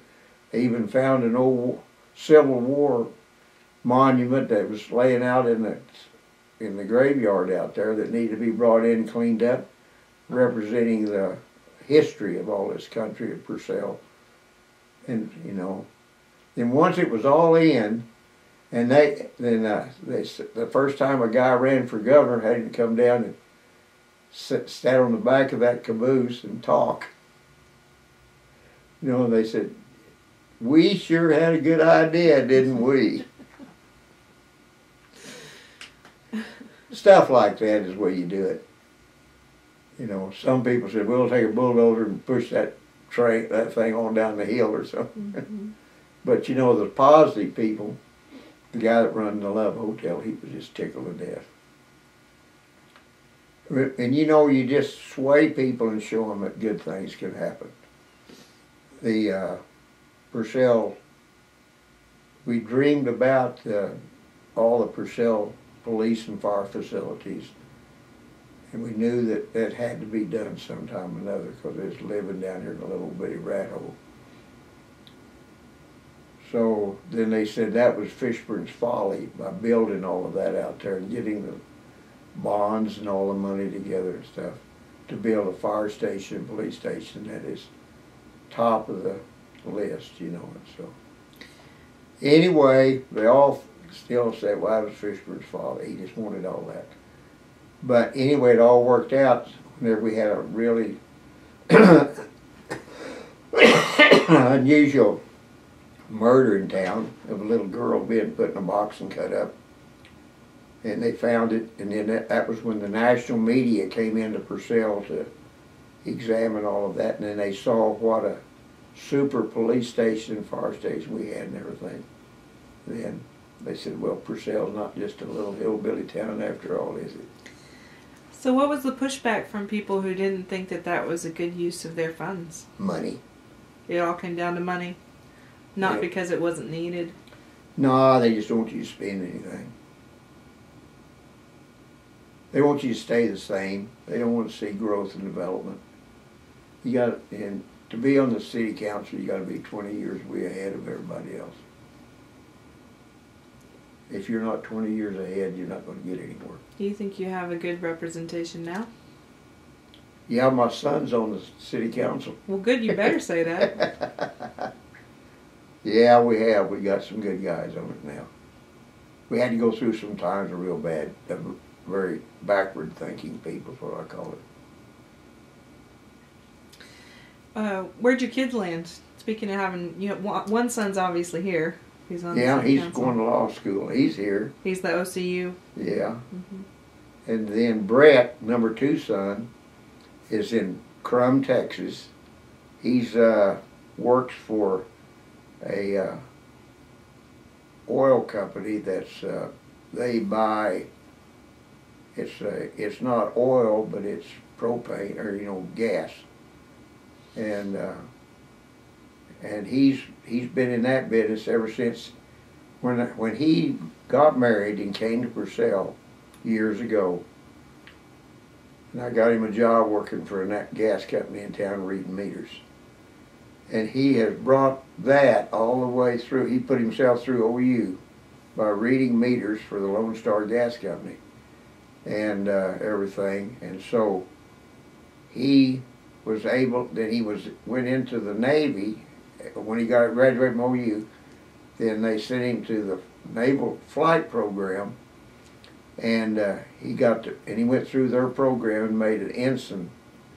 And then when he started flying, he liked to fly, but there was a lot of other parts of it he didn't like. But he stayed in the Naval Reserves the rest of his life, and he got in his 20-some years in it. But he never did fly anymore. He flew about 120 hours or so, something like that. He got checked out, so did all that stuff. But he was more interested in horses than he was in airplanes. But Brad is such a good guy.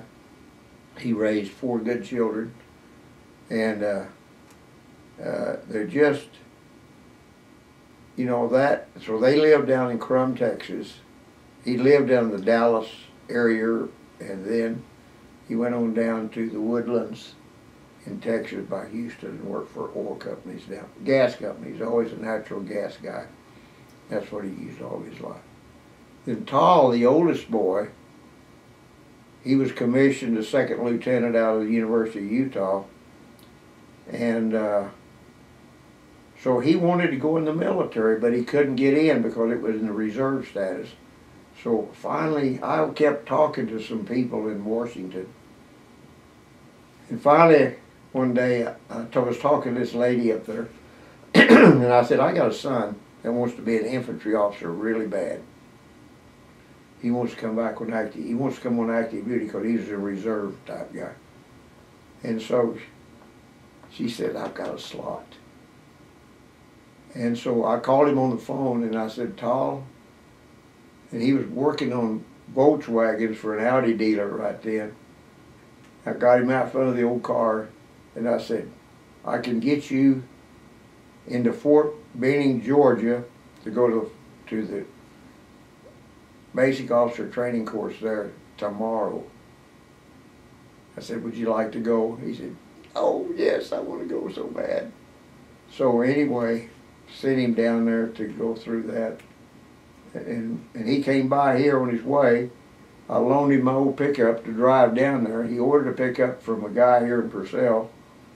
And so he went to Fort Benning and went through the training down there to become he was a second lieutenant, but they had to send him through a basic infantry officer course because he had been in another branch. And so then he went through all of that, and then went to airborne ranger stuff and all of that, and got pneumonia while he was in ranger school, and then he almost died, but they got him with his lungs. He got pneumonia and stuff. But anyway, he finally got through ranger school, and then of course when he got through, by the time he got out of Fort Benning, they sent him to Alaska, and that was 1986. He's never left. And so his wife made him get out of the military. Of course, he divorced her then because she became ornery. And so he was the kind of a guy that's about like me that never gave up. He always figured out a solution for everything. He was a very good mechanic. He'd worked for Volkswagen and Audi and all of those guys. And so he always made a living. If he wasn't doing the job he was trained to do, he would work on the side. So anyway, he wound up always kept getting more education. He got a master's degree in technology and from the University of Alaska. And then he was a tenured professor at the University of Alaska, and they fired him. They closed down his business, his department, because they didn't have a room. And so the union said, oh, we can save you, we can save you. And I said, the unions can't save anybody.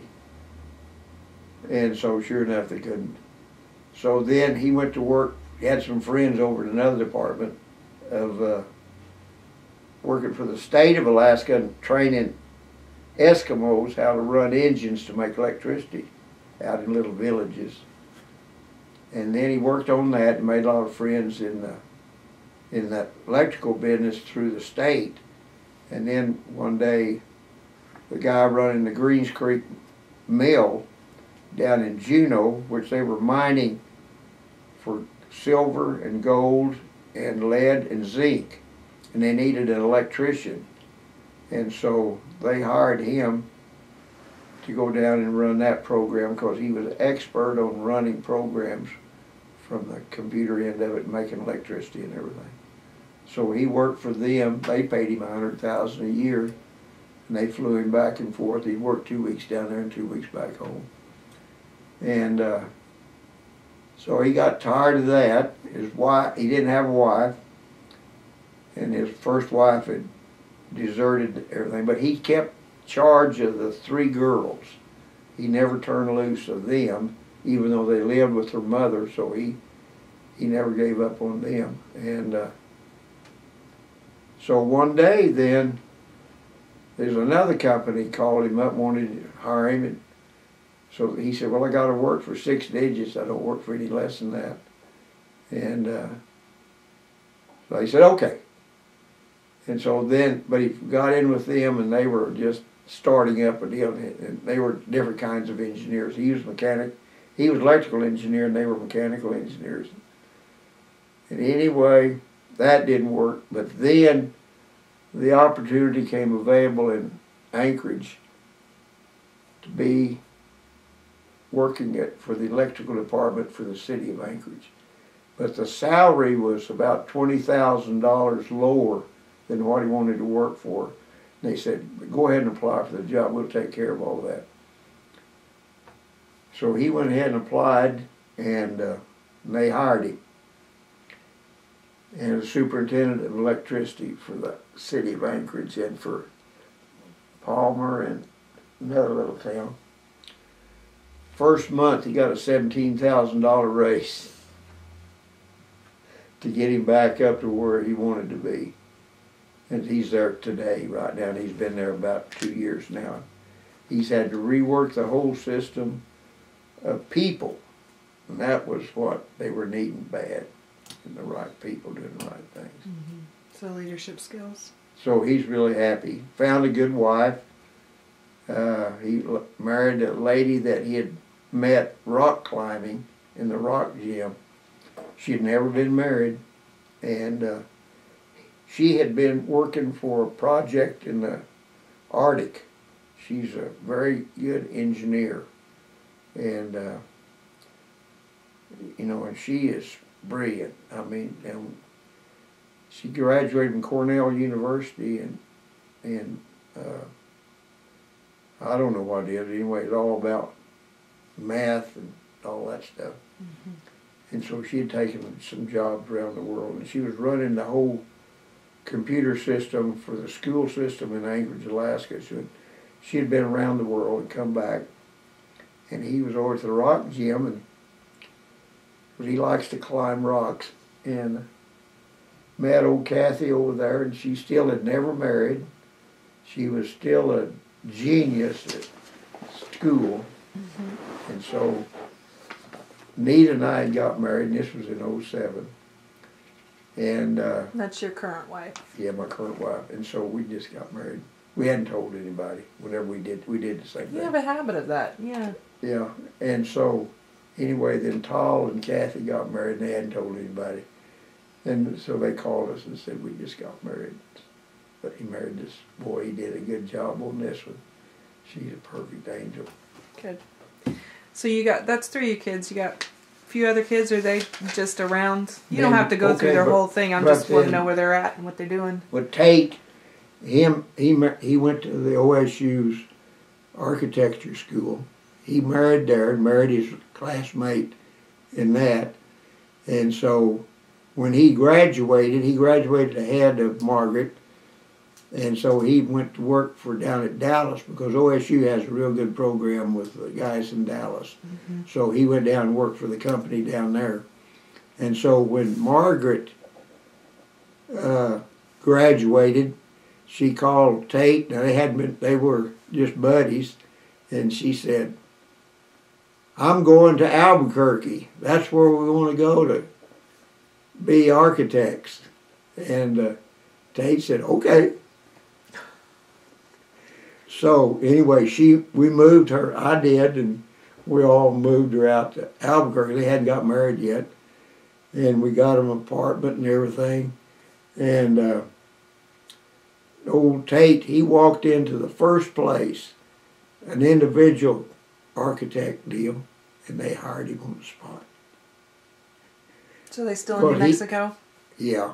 And so he's brilliant too about architecture. He was started out in engineering, but then he found out he was a better artist than he was an engineer, and that he could see it all. He's got a mind that he can visualize a building before it's ever even conceived. Mm-hmm. And he did so good up there at Stillwater in the architect school. And so he's got a really good business in Corrales, New Mexico, right outside of Albuquerque. They built him a $750,000 home on a 5-acre apple orchard that they paid $1 million for almost. Yeah, wow. And just unbelievable what they raised 4 children. Mm-hmm. And they're a private business. Went through a slump this last year, but it's all bounced back. But Tate, he stayed in the Army Reserves too for a long time. And so he was a good military kid too. And then Leah, our daughter, she was in Alaska. That's where she met Joe. She had been married to David Tompkins here in Purcell when she first got out of high school. And so David had already been married once, and he had one boy. And so anyway, he was a good guy, and he's still a good friend of mine. And we worked together a lot. But anyway, she was wanting to have babies, and he didn't want any babies. So I said, well, we'll just get this divorce done. So I went out, saw an attorney, and I said, here's $250. Give Lee and David a divorce. Okay. Of course, she wants to go to college at OSU. And so anyway, that's what we did, sent her. And so she went up to OSU and was going to school there. And then one summer, the kids in Alaska, Tall and them, invited them all to come up. And so they all went to Alaska for the first time. And then while she was in Alaska, she met this kid, a really good guy, Joe Ballard. And he was a returned missionary. He seemed like a really good guy. And this is, so they got married, and they had that little baby there. That's a baby. Yeah, and then there's some more of them on the backside of them, and all kinds of babies. And anyway, they did really good for a while, and then it didn't work. And they're in the process right now of getting a divorce. Their oldest daughter is fixed to graduate from high school, and the second daughter was a junior, I think. And then the third daughter, she's a barrel racer. She likes to race horses. But Leah has done a good job, but it's just been a sad case, you know, what happens to people. They don't get along. I said, well, can't make it. Then here is... They still in Alaska? No, she lives at... So they moved back to Rio Rancho, New Mexico. And as Lee had been in Desert Storm, she had the GI Bill. And so he used her GI Bill and bought a nice home in Rio Rancho.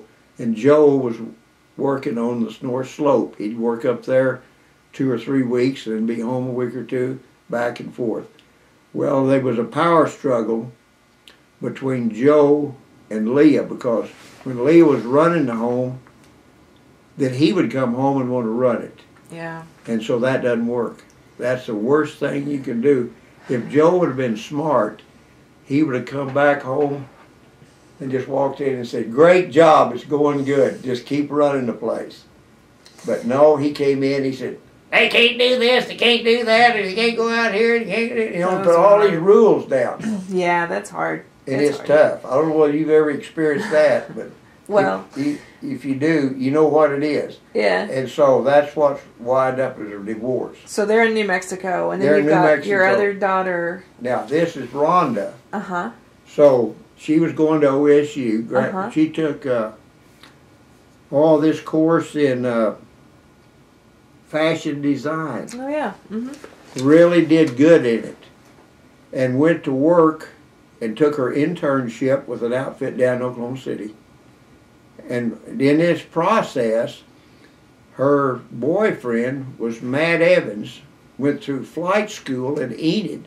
So he was always coming down, esquiring her around. And so they decided to get married. And so they got married and went in, and so she went into the Air Force with him as an Air Force wife, because he came down to Tinker flying AWACS planes. That was his first duty assignment. And so anyway, they started off really good. And so their first child was this little baby there, little girl. She's grown up now just about. But anyway, they decided, you know, he stayed in, because that's what he wanted to be. He wanted to put a career in the Air Force and then go to work for Delta Airlines. And so he played that. He's a very smart guy. We come from a dysfunctional family. His mother and dad never lived together. But good guy. But hard working. I mean, money, pension. I mean, he saved every penny. Are they still in Oklahoma then? No, now that, so they've traveled around the world. Went to Okinawa, they've been everywhere flying. And so all the time she was doing that, she used her degree. Like she was in Okinawa, then she worked for AFIS, going to Korea to buy clothes and stuff and all this. So anyway then, so they do all of this, and she finally winds up, their final assignment is at Offutt Air Force Base in Omaha, Nebraska, which is the coldest place in the world to live. So anyway, she had got hitched up while they were living in Honolulu, because that's where he was flying out of there. And they'd bought a home in Oahu, right down by the beach. And, well, pretty close. But now it's become closer to the beach because it's all the roads straight. But they made a good investment there in a nice home. And anyway, she goes in with Ann Taylor. And now she'd become a manager running stores for Ann Taylor because of her expertise. She's very good at it, I mean. Yeah. But now, and so anyway, he did all of this, and so then he gets out of the Air Force. Before he even gets out, Delta hires him. He just goes down to Atlanta, and they sign him up to start flying airplanes out of New York City. And then, so then he got him transferred down to LAX, Los Angeles International. And so by the time they got all that done, then he was able to retire. And so he started flying out of LAX. And so they went down and found a place to live. And so they went to Huntington Beach, California. And now they just, the other day, bought them a nice big 4-bedroom suite overlooking the Pacific Ocean. Wow. For $750,000. I'm sure. That's crazy. Good for them. And they're just, and the kids liking it. Their daughter is a really good volleyball player. She's probably would get to play volleyball in college because she's good enough now out of senior in high school. So good. So and the kids are doing good. Do you have one more?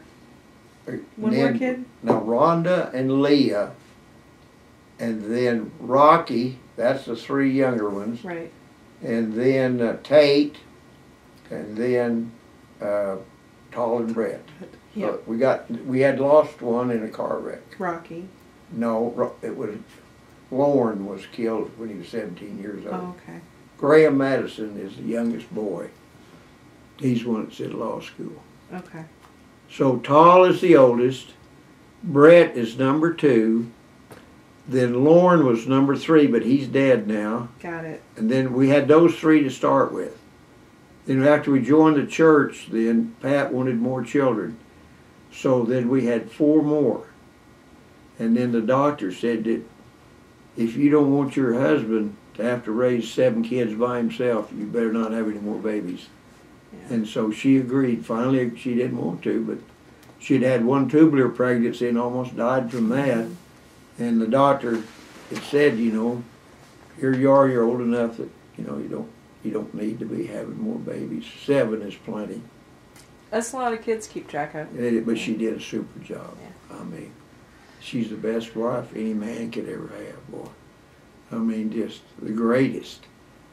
And she has supported me my whole career from the day we got married.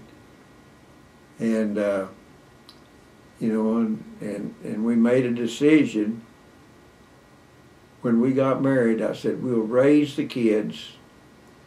And, you know, so many people don't ever get married. They get their girlfriend pregnant, but they never do marry. I said, but back in those days, you was a bum if you didn't marry your girlfriend that was pregnant.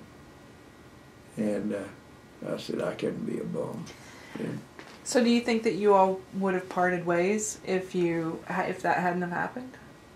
Yeah. Yeah. I would have never seen her again. If she hadn't been pregnant, I would have left Boise City and probably no telling where I'd land up at. Would be where I'm at today, though. I'm sure. That was all part of the plan that we didn't realize. Isn't that amazing? But it's the legacies that you see when you look back. See, you don't know you're building all of that at the present time. You're just trying to raise a family and make them good and get them educated and get them all, keep them out of jail and everything. You know, it's tough.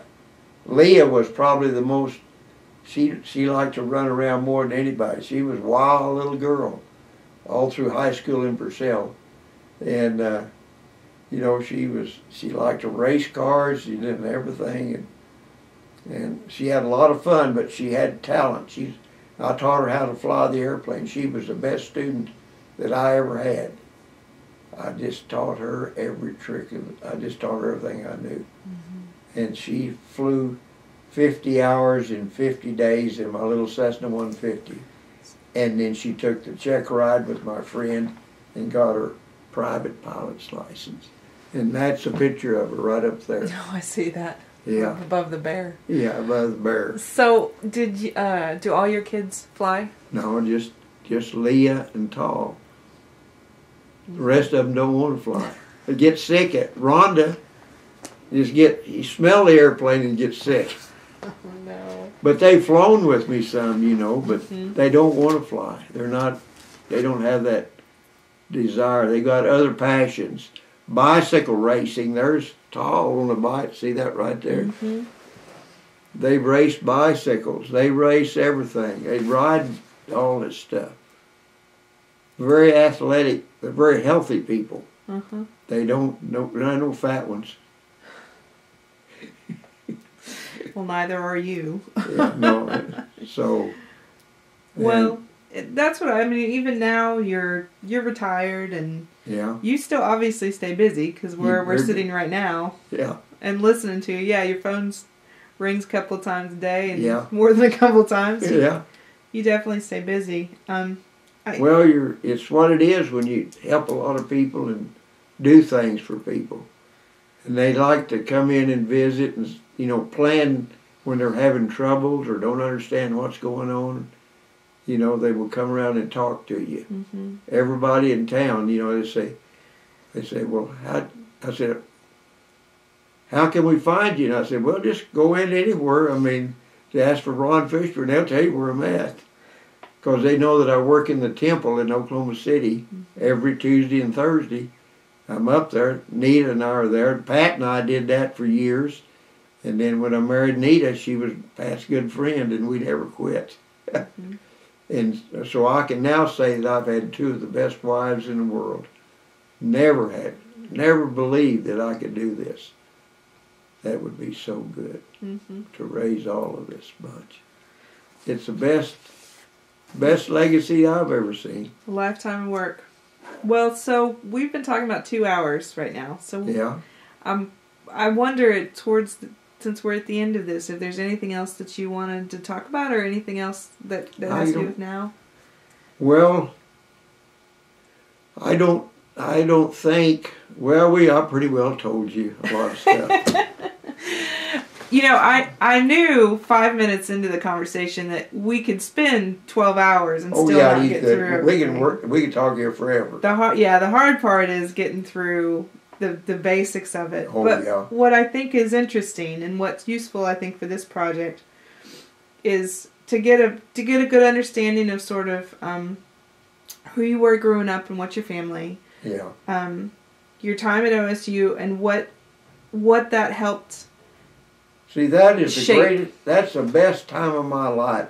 I look back at college up at Oklahoma A&M as the crux of everything that made me what I am today. If it wasn't for that, if I hadn't gone to Stillwater back in 1951, I would hate to think where I would have been. And, but it was a foresight of teachers. I had a good English teacher in high school that went all the way from 7th grade all the way through with me. Stuff like that people that had confidence that Ron Fishburn would mount to something. And, because when I was a freshman in high school, where am I at? I come off a little old grocery store up in Goldsby. I had never seen real people in town, all these guys and gals that were completely different from what I'd been raised around when I arrived in Purcell. And but it's all been part of that, and I think that's what makes life so important, is that you pay attention to what's going on in the world around you. And, you know, don't be afraid to take on tasks that maybe don't know what's going to happen or not. And I think I credit my English teacher and my agriculture teacher as being positive influence that told me that I could amount to something. And then when I went to college with Dr. Gray up there, says, you can do it. You know, he was my mainstay. And so those kind of people are what really build it when you're young. I also think it's interesting that you feel that's such a pivotal time, because you only stayed with your degree. You only used that degree for just a little while. Just a little while. Yeah, just a couple of years. But then what I learned from that is, if you find something that you love to do more than anything else, then do it. Don't stay with something just because it's paying you money. You know, I just said, I don't need the money. I just want to do what I want to do. Mm-hmm. So that's why you ultimately left the soil Well, science it was just business? a political thing. I didn't like it. Yeah. I was sick. I wouldn't even want to get up in the morning and go to work. You know, yeah. If you know how that comes out. Yeah, because it sounds like they took you from the job you went into that you liked and moved you into something I didn't want to be moved to. But yeah. See, it was all because they kept telling me, oh, it's money, money, money. Yeah. You know, and then my friend Ferris P. Allgood, he didn't worry about the money. He took the job because he loved it. But I was interrupted in my career there by the military, or 6 months active duty for training, that I had to leave the soil science business for 6 months. When I came back, it's gone. And then I said, you know, and the boss there said, oh, don't follow them. Said, that's not any good. You'll never amount to anything. Money, you know, said, you'll never make GS9, you know. And so I believed my buddy there he said, I'll make you the soil conservation district chairman, you know, whatever it was, district executive. And I said, well, you know, being young and you're starting out another career, then you say, well, maybe they're right, maybe. But see, then whenever I got it, I said, no, that's the wrong direction. That's not the right way. I'd rather go back to Purcell and sell farm machinery and run a freight business than to be just a work unit conservationist working the paperwork. Mm-hmm. Because I had left what I liked to do, and that was map soils. But so then when I figured out that I loved to fly and I was able to fly, then I said, I'll never leave it. I'm never going to quit. And you still fly. Still flying. And I've flown and flown and flown. And I still love to go out and take off in my airplane. It's the greatest feeling in the world, is to taxi out and put the power to that little airplane and fly up and see the world. There's something about that's magic. Mm-hmm. And that's what keeps you going. I mean, just fantastic. And you see those old helicopters up there on the wall over there. Mm-hmm. See, I've flown all of those. On the 2011 calendar. Yeah. And see, and then there's Orville and Wilbur up there. See, that's I just finished up reading their book, The Wright Brothers by McCullough, which is the best Wright Brothers book that has ever been printed. And it's just like a Bible of aviation. And so anyway, that's why you see all of these pictures of aviators and everything. But then I never gave up. I became in a Rotary Club. I've been there 30 years nearly. And Rotary District Governor, Rotary President. I've done everything that you could do in Rotary because I enjoy the people. Mm-hmm. Yeah. Well, I think that sums up a big part of what we've talked about and a big part of what you've been able to say about your life. I think at 2 hours and 15 minutes I'm going to stop. Okay. Because that's a long time for anyone to talk. Oh, it is. Well, it is some people. But Ron Fishburn is different. Keep going. Well, it's because I love life so much. And I know that I have a great family. And I know that I have made right choices. When I made a bad choice, I was able to solve the problem. You know, instead of telling Pat, well, you're pregnant, well, I'll just leave. You'll have to figure it out yourself. I said, no. I thought about it, and then I thought, boy, that would be a horrible mistake, is to leave a little baby in this earth life without a father. She's too good a girl. And you know, we didn't know each other, really. Didn't even know. But after 49 years and I buried her, you know, I knew that I had a lady that was greater than any person that I could have ever picked out and found. But Heavenly Father put her into my arms. And I was smart enough to follow it. That's what I've been able to do, is follow the premonitions. I think the good advice there as well, and we will end on this, but I think the good advice there is to follow your instincts as well, right? Yeah. It is. Yeah. When it's good, do it. You know, don't do bad things. Do the good. It's just like this lady I spoke to just a while ago, and she had a real bad injury, and she was having to be that, and you know, and I said, I'll never throw your stuff out of the mini storage. From your storage business. Yeah. Because I said she was worried about that she hadn't paid me. And you know, and I said, don't ever worry about that. Don't ever worry about money.